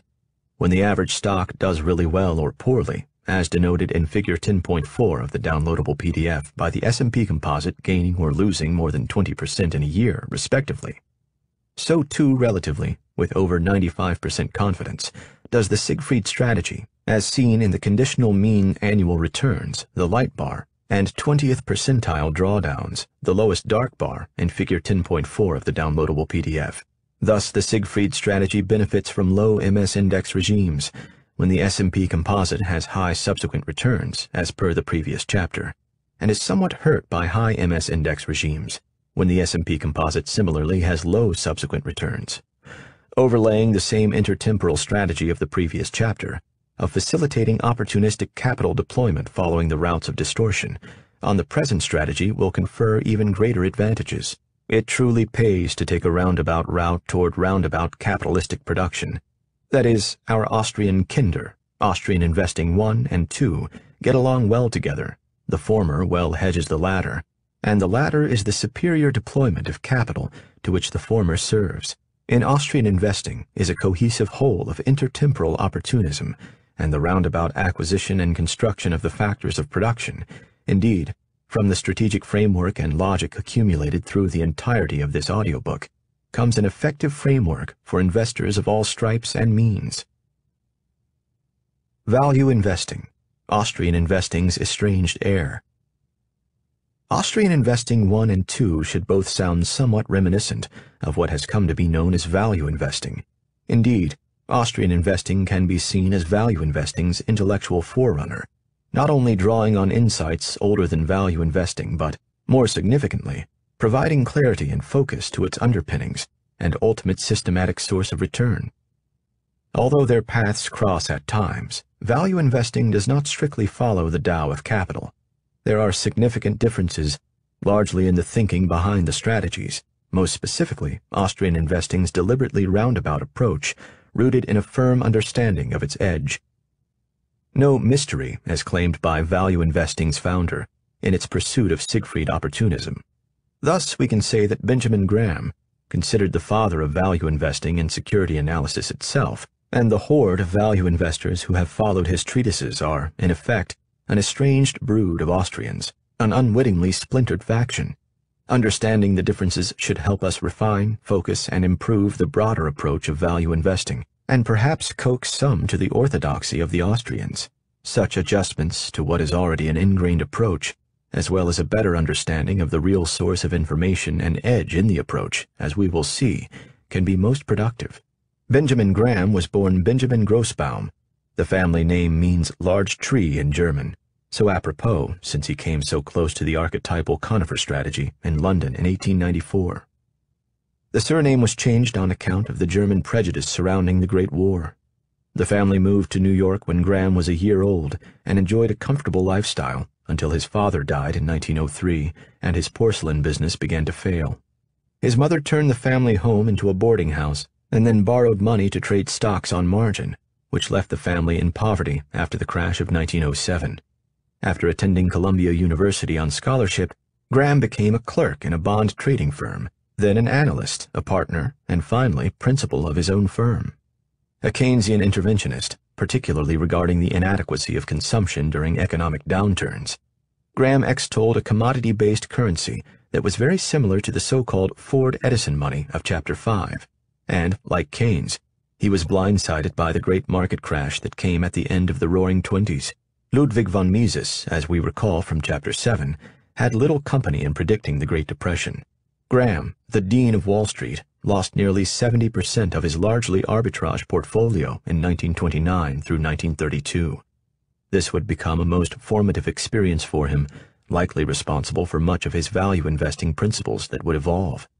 This was a purely inductive lesson, establishing value investing's legacy of remembering the Depression, though without ever recognizing the distortion that caused it. Graham's opening line of security analysis, from Horace, though it could be right out of the Lao Tzu, "Many shall be restored that now are fallen, and many shall fall that now are in honor," tells the paradoxical story of the monetary-fueled market swings we saw in Chapter 9, and in that is a pretty good, though overly simplistic, approximation of Austrian investing 1. There is perhaps no better illustration of his central margin of safety principle in action than Figure 9.3 in the downloadable PDF. In Graham's metaphor of the bipolar Mr. Market is a sound, though proximate, approach to avoiding the ultimately Austrian-explained traps of distortion and entrepreneurial incompleteness of the imaginations. Had he heeded the Austrians, he no doubt would have diagnosed the real causes of Mr. Market's personality disorder. There is much common ground between value investing and its Austrian predecessor. Certainly value investing is as close as we come to it in practice today, having become a popular intuitive approach, though I would argue that a small percentage of the value practitioners truly share the original focus laid out by Graham in his authoritative texts, Security Analysis in 1934 and The Intelligent Investor in 1949, the same publication year as Mises's English-language version of Human Action. One might say that Graham gave the practice of investing a rigor, logic, and entrepreneurial orientation not commonly seen before. And in that, he was very Austrian. As Graham famously noted, investment is most intelligent when it is most businesslike. Perhaps Graham's greatest insight was to stay out of the shadows of securities markets, ignore the sideshows, and instead focus entirely on the entrepreneurial action itself, the business, the capital. A diligent researcher of stocks, he had a laser focus on capital as the tangible asset and the thing that is ultimately owned in a stock. We can see this in the MS index and the Faustman ratio, as well as Graham's price-to-book ratio, or P/B, which simply compares a firm's equity to its total net depreciated book assets. All three ask, what is the whole relative to the sum of its parts? It is not clear whether Graham ever read Faustman or the Austrians directly. Though he was fluent in German, he admitted to being unschooled in economics. In his P/B approach alone, Graham had good results. After adding a litany of quantitative screens, from debt restrictions to long-term earnings and dividend growth, and stability to price-to-earnings, P/E ratios, spelled out in his book, The Intelligent Investor, over his long career as an investor he did quite well. His multi-ingredient quantitative stock portfolio recipe is the stuff of modern-day financial engineers. We might say, however, that traditional value investing has been something of a misnomer. Traditional value stocks, defined by low P/B and P/E ratios, have been shown to have statistically similar revenue growth as traditional growth stocks, and have had lower ROIC than growth stocks. This is yet another instance of naively treating all capital as the same, as a homogeneous blob. Consider that P/B and P/E ratios are utterly incommensurable unless we assume all firms have the same basic capital structure. In reality, firms have different degrees of roundaboutness, and hence variability in their ROIC. Indeed, investors must always delve deeper into the means of economic profit, certainly a central message of this audiobook. Between Austrian investing and value investing is again the difference between depth of field and the telescopic long-term. The latter is about waiting patiently over a long interval, as if for a far-off coupon at the very end, the plodding tortoise, or Marco sitting with his rod. The former is about patience now in gathering the factors of greater potential coupons to come, the accelerating tortoise, Heir, or Crusoe. Both require discipline and patience, but Austrian investing is concerned with the intertemporal process at work, rather than just the endpoint. Interestingly, the man who is most closely associated with value investing today, Graham's one-time pupil and perhaps one of the most successful investors in history, Warren Buffett himself, once had a close brush with the Austrian school via his father, Howard Buffett. In a letter from 1962, Howard wrote to Austrian economist Murray Rothbard, seeking a copy of his book The Panic of 1819 for his son Warren, who is a particularly avid reader of books about panics and similar phenomenon. It is apparent that, despite the son's later vocal criticisms of much of what could be considered Austrian orthodoxy, his basic investing actions are more closely aligned with it than he would ever admit. Most have forgotten how unpopular and even ridiculed Warren's yielding Zohua and very Misesian cash position was in the late 1990s. Over the years, value has sprouted many variations on the Austrian Grahamian theme. In 1992, Eugene Fama and Kenneth French formalized a value factor, which was basically Graham's P over B measure. Another approach, called the Magic Formula by Joel Greenblatt, combines our traditional ROIC screen with a simple EBIT relative to enterprise value screen. And there is a similar screen known as Quality, whereby high gross profits to assets, which avoids penalizing high capital investment, and low P over B ratios are selected. These cover the variation gamut, though there are certain countless sub-variations on these, including their intersection, such as perhaps the approach of Buffett, and in fact triangulate or cross-verify the Austrian Investing 2 approach. All introduce noise by assuming additional degrees of freedom, too many to name, in this case of Graham's intricate screens, heterogeneous capital productivity, in this case of Fama French's sole P over B parameter, heterogeneous EBIT growth rates, in the case of Greenblatt's growth-sensitive P over E parameters, and heterogeneous capital depreciation and thus productivity, in the case of Quality's depreciation-free gross profit parameter. But as much as they might approximate this approach, they fail to necessarily isolate what matters, roundabout capital and its price. So we should expect these variations to capture some of the Siegfried portfolios, some of their edge, but with some added noise, evident in lower returns resulting from lower information content in the screening methods used, as well as inconsistencies across a range of portfolio construction methods employed. To see if this expectation holds, I tested the performance of these portfolios. In my experiment, I own 40 stock positions for 1 year, and I stagger how many I buy in each monthly mini-portfolio in different ways, as well as limiting how large each mini-portfolio as well as each position may swell before constraining it. Such variation and somewhat arbitrary portfolio construction techniques result in essentially different portfolio constituents, and thus nicely reveal a degree of luck and inconsistency in some of these results, as well as remove much of any ability to optimize, thus keeping the author honest. All portfolios share the same screens, ranging from tradability, size constraints, and general noise constraints. I start the tests in 1978, as before, which once again doesn't impact the relative results. Figure 10.5 of the downloadable PDF shows the range of performances found, as well as the mean performance across this range. Here we see a literal stair-step up from the naive capitalization-weighted S&P composite up to our most pure and archetypal Austrian approach, the Siegfried's portfolio. It is not an evolution, as the top step came first in the historical development of these approaches, and the others sporadically branched from each other, but it is nonetheless a refinement of both the methodology and, most importantly, of the thinking behind them. The point is that we have a methodology that separates the wheat from the chaff, focusing on what matters and ignoring what doesn't. In this, and to its credit, the value approach has come very close. But focusing the mind does so much more than just adding an additional 5 to 10 percentage points to what some smart investors are already doing pretty well. Most importantly, it provides a logical and sound basis for understanding the why. The rigor and appeal of Austrian investing is in the intuitive logic of its principles. Even before we test, we know why our edge exists.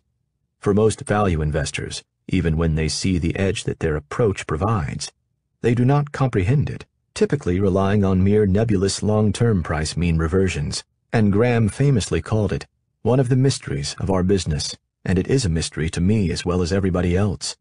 They thus remain susceptible to being swept away by the next seemingly attractive investment scheme and distorted environment to come along, as even Graham himself was in the late 1920s. Truly, the why is all that matters when we are faced with our profound intertemporal constraints amid investment results that appear, to the Phineas Gages among us, unacceptably inconsistent, even recklessly irresponsible. Understanding that we are investing in a means to subsequently greater profitability, not greater profits themselves, we see that we must take the detour in order to gain the intertemporal edge of greater tools. Such thinking clears our field of view, giving it that all-important depth. When considered as a somewhat noisy and tweaked version of Austrian investing, perhaps value investing's mystery can be put to rest. Production that leads to entrepreneurial profit is an exceedingly roundabout process, which takes time and capital, and thus patience in acquiring the indirect means of that process. We should not expect such entrepreneurial profit to be easy or even desirable as it starts the process, and made even less desirable by monetary distortion. To those who understand and can thus suffer through the process go the spoils of capitalism. A Zweck finally attained.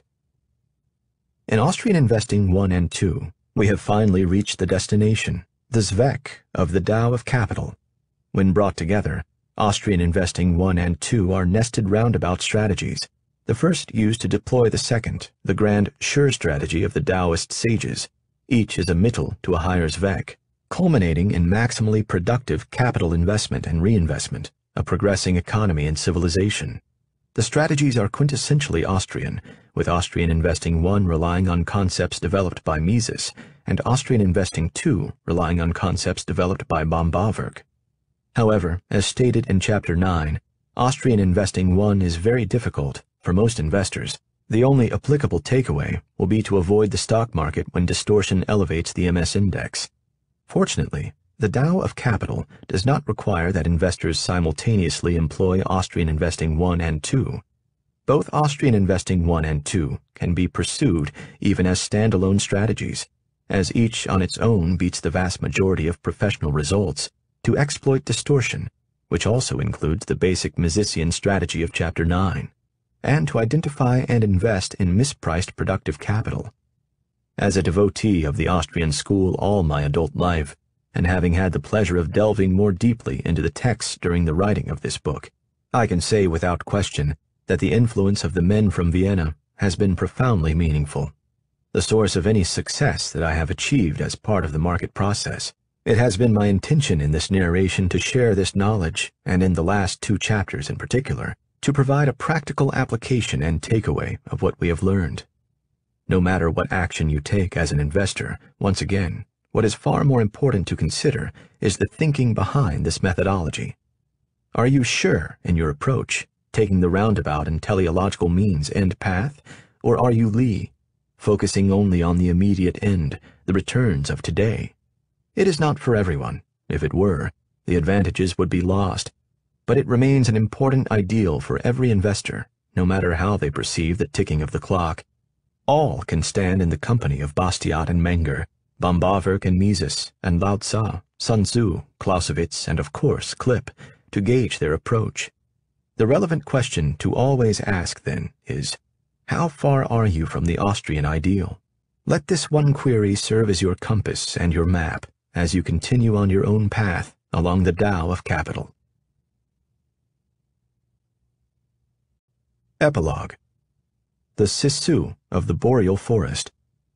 The conifer, as the leitmotif of this audiobook, conjures up the essential lesson of the roundabout, going right with its slow yet steady development at first until finally reaching a stage of maturity at which it can go left with accelerating growth that outpaces its competition. The slow then fast pace allows the conifer to build and configure its structures, amassing the necessary capital, such as thick bark, a high canopy, and more efficient foliage. This pattern of development requires tenacity and persistence, the necessary ingredients of the roundabout. The intertemporal world of the boreal forest and its strategies of survival stretch back epochs through twists and turns, growth and decline, and internal battles for survival among competing plant species and voracious herbivorous dinosaurs. In contrast, humans, who made their appearance on the planet much later, remain overwhelmingly anchored in the realm of the present, made all the worse by our inherent wiring around time preference, so that we value, indeed overvalue, today's marshmallows more than the prospect and potential of many more to come.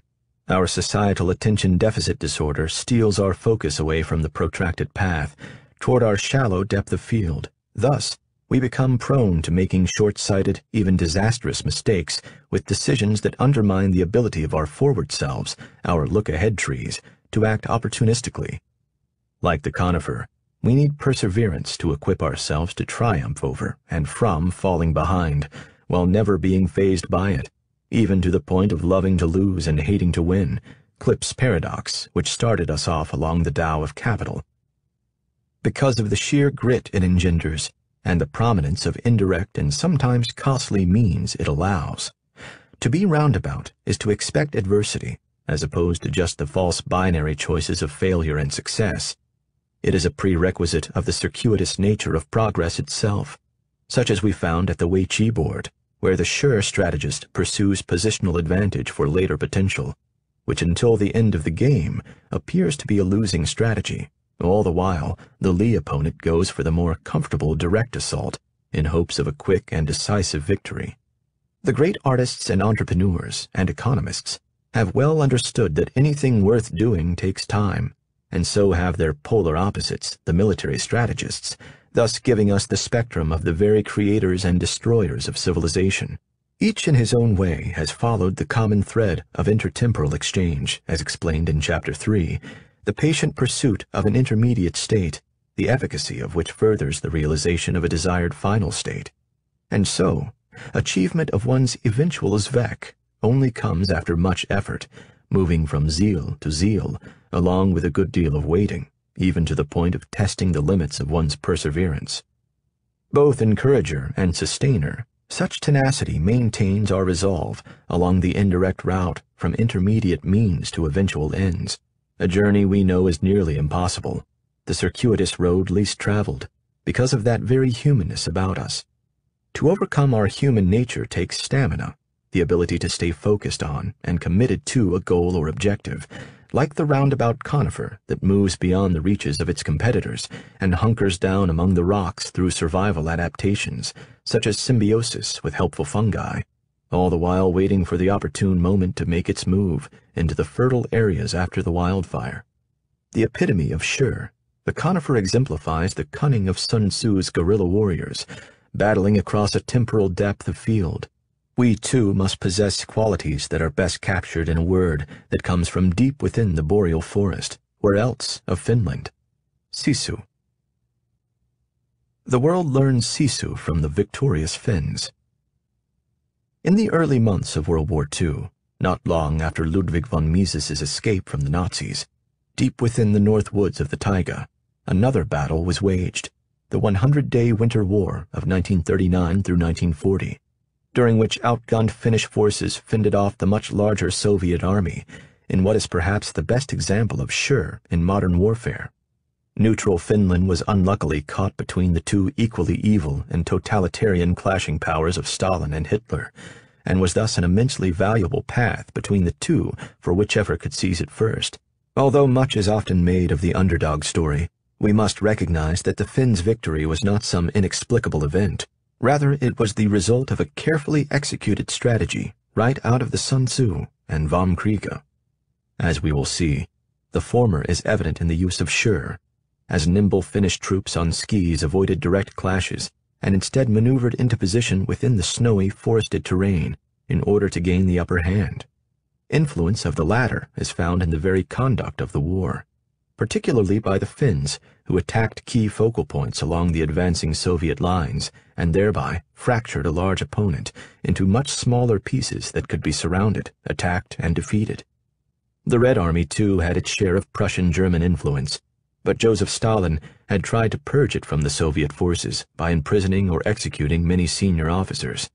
Thus, the forces that invaded Finland were typically led by less experienced mid-level officers, who at times acted as if they were following fighting manuals written for a different time and place, such as assuming that troops would be able to ski without ever being trained for fighting and firing weapons in snow. The Soviets' unified military doctrine allowed for no flexibility in field command. They adhered to the strict dogma of decisive engagement without question or alteration. Among these many influences and factors that led to the Finnish victory, we cannot underestimate the importance of Sisu. Difficult to translate, a linguistic trait shared with Scheer, Sisu has been compared to having guts, moxie, courage, toughness, tenacity, stubbornness, strength of will, and determination. Sisu is perhaps best thought of as a gritty perseverance, making it a natural complement to the strategic positional advantage of Scheer. Inherent in Sisu is intertemporal endurance, not gritting one's teeth in a difficult moment, but rather possessing fortitude that sustains along an arduous path, from one seemingly insurmountable challenge to the next. Sisu permeates the identity of the Finnish people, capturing their national character long before they were an independent nation, with a gritty perseverance rooted in the land and history. Flat forested tundra, pitted with lakes and marshes, this isolated land is plunged into Arctic darkness for a significant portion of the year, making even daily life a test of endurance at times. Overlaying such will to survive is centuries of having been a battleground for the Swedes to the west and the Russians to the east. Finland was part of the Kingdom of Sweden until it was captured by the Russians in 1809 and made into the Grand Duchy of Finland, which was then slowly assimilated into Russia. During the Russian Civil War of 1917, Finland seized the opportunity to declare its independence and held off the Russian threat with forces under the command of General Carl Gustaf Mannerheim, a staunch anti-Bolshevist who had been in the court of Tsar Nicholas II. The Treaty of Tartu, signed in 1920, formally established peace between Finland and Russia, yet even then the lingering tensions foreshadowed another war to come. The strategic advantages against the threatening Nazis, such as the Gulf of Finland, and large nickel deposits discovered in the former Petsamo region, later ceded to the Soviets, baited the Russian bear. Stalin wanted Finland back. Russian propaganda in late 1939 provided the cover for aggressive, overt military action. Imperialists were said to be planning to use Finland to stage an invasion of the Soviet Union, even though Finland, at the time, had a population of about 3.7 million, and the USSR's was nearly 180 million. The first shots of the war on November 26, 1939, were supposedly fired from Finnish observation posts in Soviet territory. Yet historians believe the Mainila shots, named for a nearby village, could not have been fired by the Finns, because Mannerheim had ordered all guns withdrawn from these outposts to avoid such an incident from happening. Posturing that it had been provoked, the Soviets rolled into Finland in tanks, mimicking the German blitzkrieg, which had proven effective in the heart of Europe, where there were well-defined centers of supply and communication to be targeted. The Finnish forest, however, offered no such targets, only natural obstacles that thwarted such cumbersome military operations. The Soviets further burdened themselves with truckloads of propaganda material and brass bands to celebrate what was anticipated to be a swift and decisive victory, but without winter uniforms and supplies for a prolonged campaign. What better illustration of Lee can we imagine than a direct assault with plans for a celebration before it even has begun? Sisu and Scheer would become an unbeatable combination. Although the Red Army was greater in number and in weaponry, the Finns gained strategic tactical positions by combining the speed and agility of small targeted forces. White-clad bushwhacking troops, guerrilla soldiers on skis, used the terrain to their advantage, becoming like the good general of the Sun Tzu, who calculates in advance and with accuracy every factor so that the situation develops in a way as beneficial as possible to him, even to the point that victory is then simply a necessary consequence. Finland had on its side Sing, positional advantage, the boreal forest itself that came from deep knowledge of its unusual terrain. As we recall from Chapter 3, the positional advantage of Scheer overlaps the concept of Sing, so that Scheer is the greater superiority gained through Sing. The sing of troops is compared in the Sun Tzu to the positioning of pent-up water in a mountain stream, the potential, sure, of which is eventually opportunistically unleashed as it gushes downward, carrying boulders and logs in a powerful, yet effortless surge, overcoming everything in its path. Thus, the sage acts by positioning himself upstream from its full deployment. The Finns used means that were far removed from ends, in time and space, and often exceedingly indirect, by blocking roads, conducting ambushes, and antagonizing an overstretched enemy until conflict becomes a war of nerves, which allowed the Finns and their Sisu to exploit the advantages of the roundabout path. At all times, the Finnish forces avoided attacks against a strong enemy on open terrain, particularly one with such superior weaponry and air power. Instead, the Finns fought in the coniferous forests from which their victorious strategies were distilled, of fortitude to endure, persevere, and ultimately triumph, but only through time, with positional advantage obtained intertemporally. The Finns gave ground strategically in order to command a more favorable position, Wei Qi played out on a snow-covered battlefield. The Finns staged tactical retreats, feigning the rout and luring the enemy into position. Then the Finns would emerge, as if from nowhere, having amassed a strategic position unseen by the enemy, and stage a strong counterattack, including raids behind Soviet lines. The Finns' attacks targeted key focal points, Clausewitz's center of gravity or Schwerpunkt, in the pursuit of intermediate aims, thus weakening their enemy. While the Finns used the sing of the forest for offense and defense, the Soviets were thwarted by it literally. The Red Army strategy depended upon open terrain on which to maneuver. They even brought mostly flat trajectory field guns that proved useless since they could not shoot over trees. Though captured by the Finns, those field guns were used quite handily against the former owners as they retreated. In harmony with their turf and fighting for their homeland, the Finnish army moved with the skill of tuisho, push hands, the objective of which is to exploit imbalance within one's opponent, which will make the ultimate rout all the more effective. With cold, snow, and the terrain on their side, the Finns effectively turned the force of their opponent against itself. Rather than engage the Soviets directly, the Finns yielded, even to the point of letting the Red Army advance at times along strategic roads, while sub-zero temperatures did damage to Soviet weapons, causing them to malfunction. Bogged down in snow and immobilized by cold, the Red Army could not retreat, no matter the cost, another foolhardy and highly destructive example of Lee. The sure of the Finns' non-engagement allowed them to spare lives and conserve ammunition, particularly in what the Finnish commanders called the Matti strategy, so named for the quaint Mattis of cut and stacked wood, still often found along roads through the forest. The strategic meaning of the term has since become an encircling maneuver, perhaps the closest Finnish word for Wei Qi, or encircling game. Encirclement was at the very core of the Finn strategy, wherein these not-so-quaint Mattis were composed of dead enemy soldiers. Under orders never to give up any captured ground, but unable to advance further, the Soviet forces became stationary units, the disastrous consequences of which meant the surrounding Finns could watch as the Red Army soldiers starved or froze to death. Along with Schur, Sisu provided an enormous edge, emboldening the Finns to face incredible odds, such as when they carried satchels loaded with TNT to within a few meters of Soviet tanks, and sometimes right up to the tanks themselves, risking detection as well as death from the blast. Such sneak attacks required grit and patience for the opportune moment to strike, Sun Tzu's bird of prey. Thus, a 30-ton tank could be destroyed by a pack of explosives carried by a soldier on skis. As the world looked on, the Winter War quickly took on mythic proportions. Today, the Battle of Suomussalmi in January 1940 is considered a military classic of what can be achieved in true Schur fashion when troops that are well commanded use strategic advantage against a much larger adversary. The Soviets advanced along two roads in the wilderness, intending to capture the city of Oulu, a major railroad connection with Sweden, and effectively cutting Finland in two. The Finns, though outnumbered and outgunned, prepared a brilliant plan. Finnish Colonel Hjalmar Siilasvuo utilized the unique strengths of the Finnish JR-27 regiment that had no heavy weaponry, not even a single anti-tank gun. What the JR-27 did have was a cadre of loggers from small towns who knew the forest and how to cross-country ski.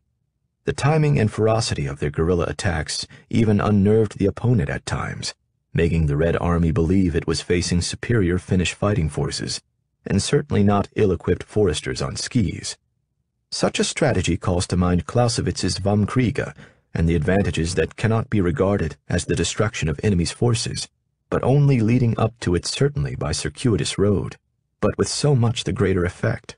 When the Soviet troops advanced on the small town of Urenshalomi, the JR-27 was waiting for them, with a blaze of bullets that blocked their advance.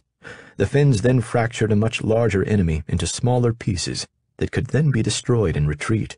The Red Army suffered thousands of casualties at Suomussalmi, compared to a few hundred for the Finns, and left behind large caches of tanks, artillery, guns, ammunition, and other supplies. In testament to Sisu, Suomussalmi was Finland's most monumental victory of the war, a perfectly executed rout. When the Winter War ended after 16 intensely fought weeks, punctuated by a savage bombing raid by the Soviets that was nothing more than retaliation for having been humiliated in battle, Finland emerged victorious and unconquered. However, in peace negotiations, Finland had to give up significant territory, what Stalin called just enough ground to bury his dead. The takeaway here for us goes beyond the Herculean efforts of the Finns in a war that is too often regarded as little more than a side note in the long narrative of World War II destruction. The Winter War serves as a powerful example of the effectiveness of the roundabout military strategy of Sun Tzu and Clausewitz, of indirect over direct, sure over Lee, achieving intermediate gains over grabbing immediate territory, and most of all, Sisu as the gritty perseverance without which such undertakings are virtually impossible. Sisu, of character and character building.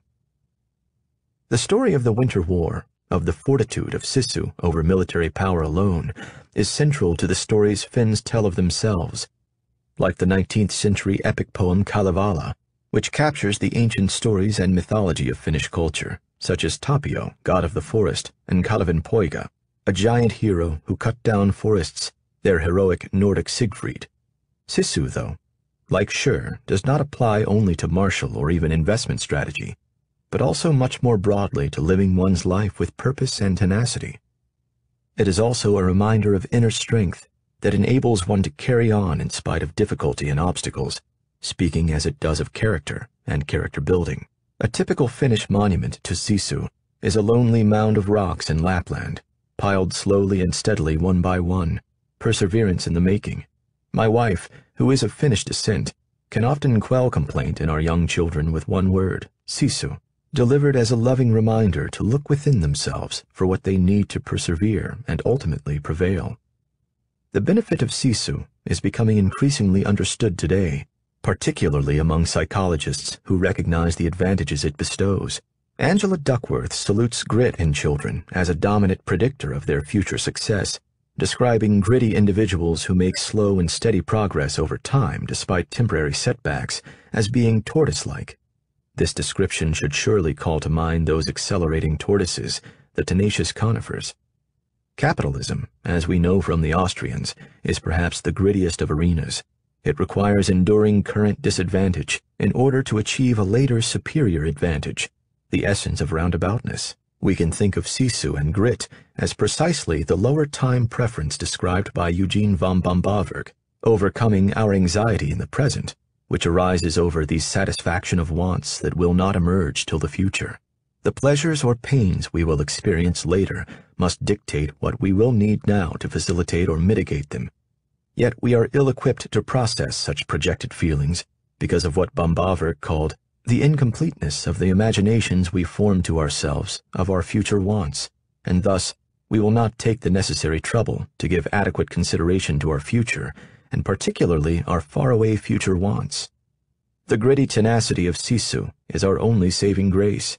It is what got us out of the primordial ooze, out of the caves, out of our day-to-day hand-to-mouth existence, and in many cases, such as the Finns, out of the menace of totalitarianism, and toward the autocatalytic world of capitalistic production. There is, of course, an element of patience in grit, but not as an abstract quality. It is not just about waiting. but rather it is purposeful, teleological, the means to work through a process and toward something. And being tenacious is not about thinking or acting long-term, my constant refrain. Rather, it is intertemporal and roundabout, thus becoming a kind of litmus test. If a strategy does not require grit, then it is aligned with neither the roundabout nor capitalistic progress that got us to where we are today. We mustn't forget this, and mustn't allow ourselves to be sidetracked by the sideshows of capitalism, the securities markets, and rather stand down from that game and choose for ourselves which game we play. Without the ability to forego immediacy, civilization would be doomed to follow the Phineas Gages who are ruled by their appetites in the now. Perseverance, when coupled with an intertemporal depth of field, enables us to create and configure tools by which our civilization progresses. Thus, the words used throughout this audiobook, Schur and Umweg, and now Sisu, unlock nothing less than the fate of humanity. Yet few appreciate the roundabout, because we only see the final product or result, the end of an interval and process, and not the means, the winding path that produced it. Fortunately, we do have role models who have blazed the roundabout trail, great strategic thinkers, decision-makers, and actors from throughout history, in every society and in every era, Taoists, militarists, economists, industrialists, the heroic Siegfrieds of the Tao of capital. Across centuries and thousands of miles, on battlefields and through the sweep of the great Boreal forest, they demonstrate passionate commitment to universal principles for the teleological pursuit of means toward ends. Drawing from the lives and lessons of these greats, I hope I have given listeners a strategic framework by following its roots, from natural history to the warring states of China and Europe to modern economic thinkers. The concept of a framework, as opposed to a formula, is an important one. Even Austrian investing, rather than providing precise instructions, is meant to be scaffolding for the roundabout process from which anyone's degree of capitalistic investment can be better understood and gauged. We can think of such investing as a work in progress, rather than focusing on disparate results. Thus, we heed the Stoics' and Bastiat's good economists' call to get neither too excited about our victories, nor too disappointed by our defeats. I know from much experience, pretty much without exception, that you can always tell an ultimately good trader from a bad one by this simple test. It is equanimity, Sisu. When the game is played correctly, the results are but indirect Mittel to our Zweck. For investors, the roundabout of Austrian investing, as laid out in chapters 9 and 10, requires tenacity, which bestows an edge that even seemingly sophisticated Wall Street investors, who may have certain order flow and market intelligence advantages, both of which skirt what is or should likely be legal, cannot match. Wall Street's institutional myopia keeps it playing in the shadows, rather than being able to see what is really going on because of insatiable appetites for the immediate. Gritty Sisu, however, allows one to feed upon such insatiableness in the market, as noted in Chapter 1. My mantra is inspired by a baseball pitcher's creed, who earned his living from the hungriness of hitters. Striving to satisfy only immediate profits, however, is truly, in the words of Henry Ford, putting the cart before the horse. This quintessential entrepreneur of the 20th century understood intuitively that it was all about ever more roundabout means, patiently and laboriously accumulated, followed at last by impatient pursuit of ends in the final stages of production. From this perspective, we might even see capitalism itself as a zeal, a way station along the path toward a much bigger Zweck, a far grander sure strategy. We may be making nets and boats with the intention of catching more fish, but what we are actually doing, over many forward slices of time, is advancing society. The Austrians understood this, especially Mises, who saw in capitalism an expression of the freedom of the individual to act according to free will and self-determination. Thus, in his stand for capitalism, Mises also stood for freedom. How symbolically fitting was it that, in the wee hours of the morning as I completed a late-night writing session, the very top volume of a stack of books on my desk, no less than 10 high, suddenly toppled and hit a memento I keep as the symbol of the ultimate victory of capitalism and freedom, a large chunk of the fractured and defeated Berlin Wall. The falling book was Mises's Human Action, and its impact further cleaved the Berlin Wall. Such images become inspiration for the exceedingly difficult journey of the roundabout. We carry these things mentally as intellectual and emotional talismans, and sometimes even physically. I make it a point, perhaps as a gambler's tick, though like my old Adam Smith necktie, also a constant reminder, to pick up a conifer cone whenever I see one. This happens every day outside my door, whether redwoods in Southern California, or the even more roundabout tribes at the cusp of the Boreal forest in Michigan. It is as ordinary an object as anyone could imagine, and yet it is extraordinary, profundity in the quotidian, a living embodiment of the tenacity developed from the prehistoric age, when the late-coming angiosperms barreled into the prime areas like so many sprinting hares, and drove out the slow-growing at first conifers in a route to the rocky places. As we recall from Chapter 2, by the end of the Cretaceous period, 65 million years ago, 9 out of every 10 vascular plant species were angiosperms. But let those angiosperms grow impatiently, hogging sunlight and choking off competitors, even from within their own species. The conifers can wait, a phalanx of patient capital producers with time on their side. As an adult, just as when I was a child, the outdoors is my preferred milieu, particularly in the company of craggy old conifers. In this I am not alone, as Finland has become known as the land of sauna, Sisu, and Sibelius. All three are even combined in the latter's country estate, Einola, a log villa deep in the coniferous wooded lake region north of Helsinki. For the record, Jean Sibelius is probably still the world's most underappreciated composer. Others, the likes of von Karajan, as well as myself, have tried to emulate Sibelius's refuge in a country retreat, similar to the summer retreats of the great Austrian composer Gustav Mahler. One can hear the echoes of their boreal forest home in their sweeping idyllic music. The forest is a source of endless teachings. When I was a boy in Michigan, Hemingway's boyhood northern woods was the ideal child's domain, where rocks, logs, and lakes became fortresses, outposts, and the terrain from which to wage campaigns of exploration and conquest. Sun Tzu and Clausewitz would have been proud. For my friends and me, it was all in good fun. Little did we know we were actually pursuing an important zeal as we exercised our bodies and minds, learned skills, and deployed our imaginations, all essential to our development.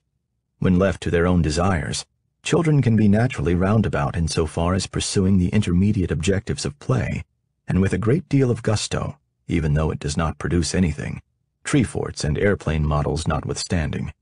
Yes, children will grab for the immediate marshmallow, but when it comes to development, nature tricks them with the enticement of play that is part of the roundabout accumulation of cognitive abilities, creativity, physical attributes such as strength and balance, and interpersonal relationships, all of which will later bear fruit as the skills and aptitudes deployed by a forward self, the adult.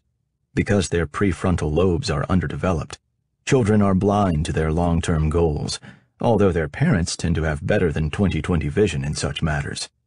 Thankfully, children are thus inclined, otherwise they might look askance at play and dismiss it as a worthless objective, while trying to cram for SAT examinations starting at the age of 6. I agree with the conclusion of Paul Tough, who in his book How Children Succeed cited research that shows what matters most in a child's development is not how much information we can stuff into her brain in the first few years, but rather non-cognitive qualities that include self-control, curiosity, self-confidence, and grit. To that list I would add, of course, in summary, Sisu. Intuitively, we would all want our children to have greater capacity for the roundabout and the gritty perseverance of Sisu, thus equipping them for life well beyond anything material or even the advantages gained through a superior education. With Sisu and Sure come the ability to withstand the direct assault and remain indirect in one's outlook and actions, to never go for the immediate but seek instead intertemporal opportunism. We would further give them the ability and tolerance for deliberate exploration and discovery, what we might think of as production, through a prolonged period of ambiguity and uncertainty, along with a general lightness of spirit, plus the subsequent sweat of exertion. These are the lessons that nature teaches us. To learn them, we must be in nature's classroom. Even for a child, it is nearly impossible to miss the fact that every conifer bears countless cones, which for kids are quite handy missiles to launch at friends, perhaps helping with seed dispersal. and within each of those cones are innumerable seeds. Pretty soon, it becomes clear that to cradle a cone in one's hand is to hold an entire forest. What became a fond childhood memory was brought back to me in Clip's folksy wisdom that anyone can see the pine cones in the tree. None can see the trees. None can foresee the forest in the pine cone. And as a youngster, seeing some of those conifers in out-of-the-way places, such as along windswept hills overlooking Lake Michigan, I couldn't help but wonder why they were growing there. Surely there were better places. In time, that question would be answered. With a deep appreciation for the false humility of the conifer sage that only appears to retreat. Even in the midst of the rout, the conifer is merely waiting, outliving its neighbors and becoming poised to take over their living space. The conifer's eventual Zvek is not achieved by rushing headlong into the fray, but rather by enduring the uncomfortable places on the rocks. Such discomfort becomes bearable because there are advantages to come over time. Longevity is an attribute of the species. A secondary roundabout strategy of the conifer, of course, gives the advantage to its offspring sown from wind-borne seeds, or in some conifers, serotinous cones, scorched and opened by wildfire. The conifer's gritty nature allows it to persist where others cannot. No wonder, then, that ancient Taoist Chinese scholars depicted the pine growing on the rocks as the symbol of stalwart tenacity. Such images long ago painted on bamboo and silk scrolls still remind us today of the endurance known as Sisu, of the conifer and nature's compelling logic, that out of what appears to be disadvantage and devastation comes opportunistic conquest. This is the very model of organic, efficacious growth in our world. All that wisdom, indeed, the summation of every word in this audiobook, is contained in a deceptively mundane object that weighs but a few ounces, and through which, in the words of William Blake, you hold infinity in the palm of your hand, a humble pine cone. Worth nothing, neither rare nor unusual, it is like the Tao itself, failing to catch the eye or interest. To most, its meaning remains unseen, yet to those who know what they are beholding, it is nothing less than a marvel. In the pine cone is a visible reminder of a practical discipline, the tenacious, unyielding pursuit of intermediate means as strategic advantage for achieving the ultimate ends, a quest only possible for those who dare to take the roundabout route.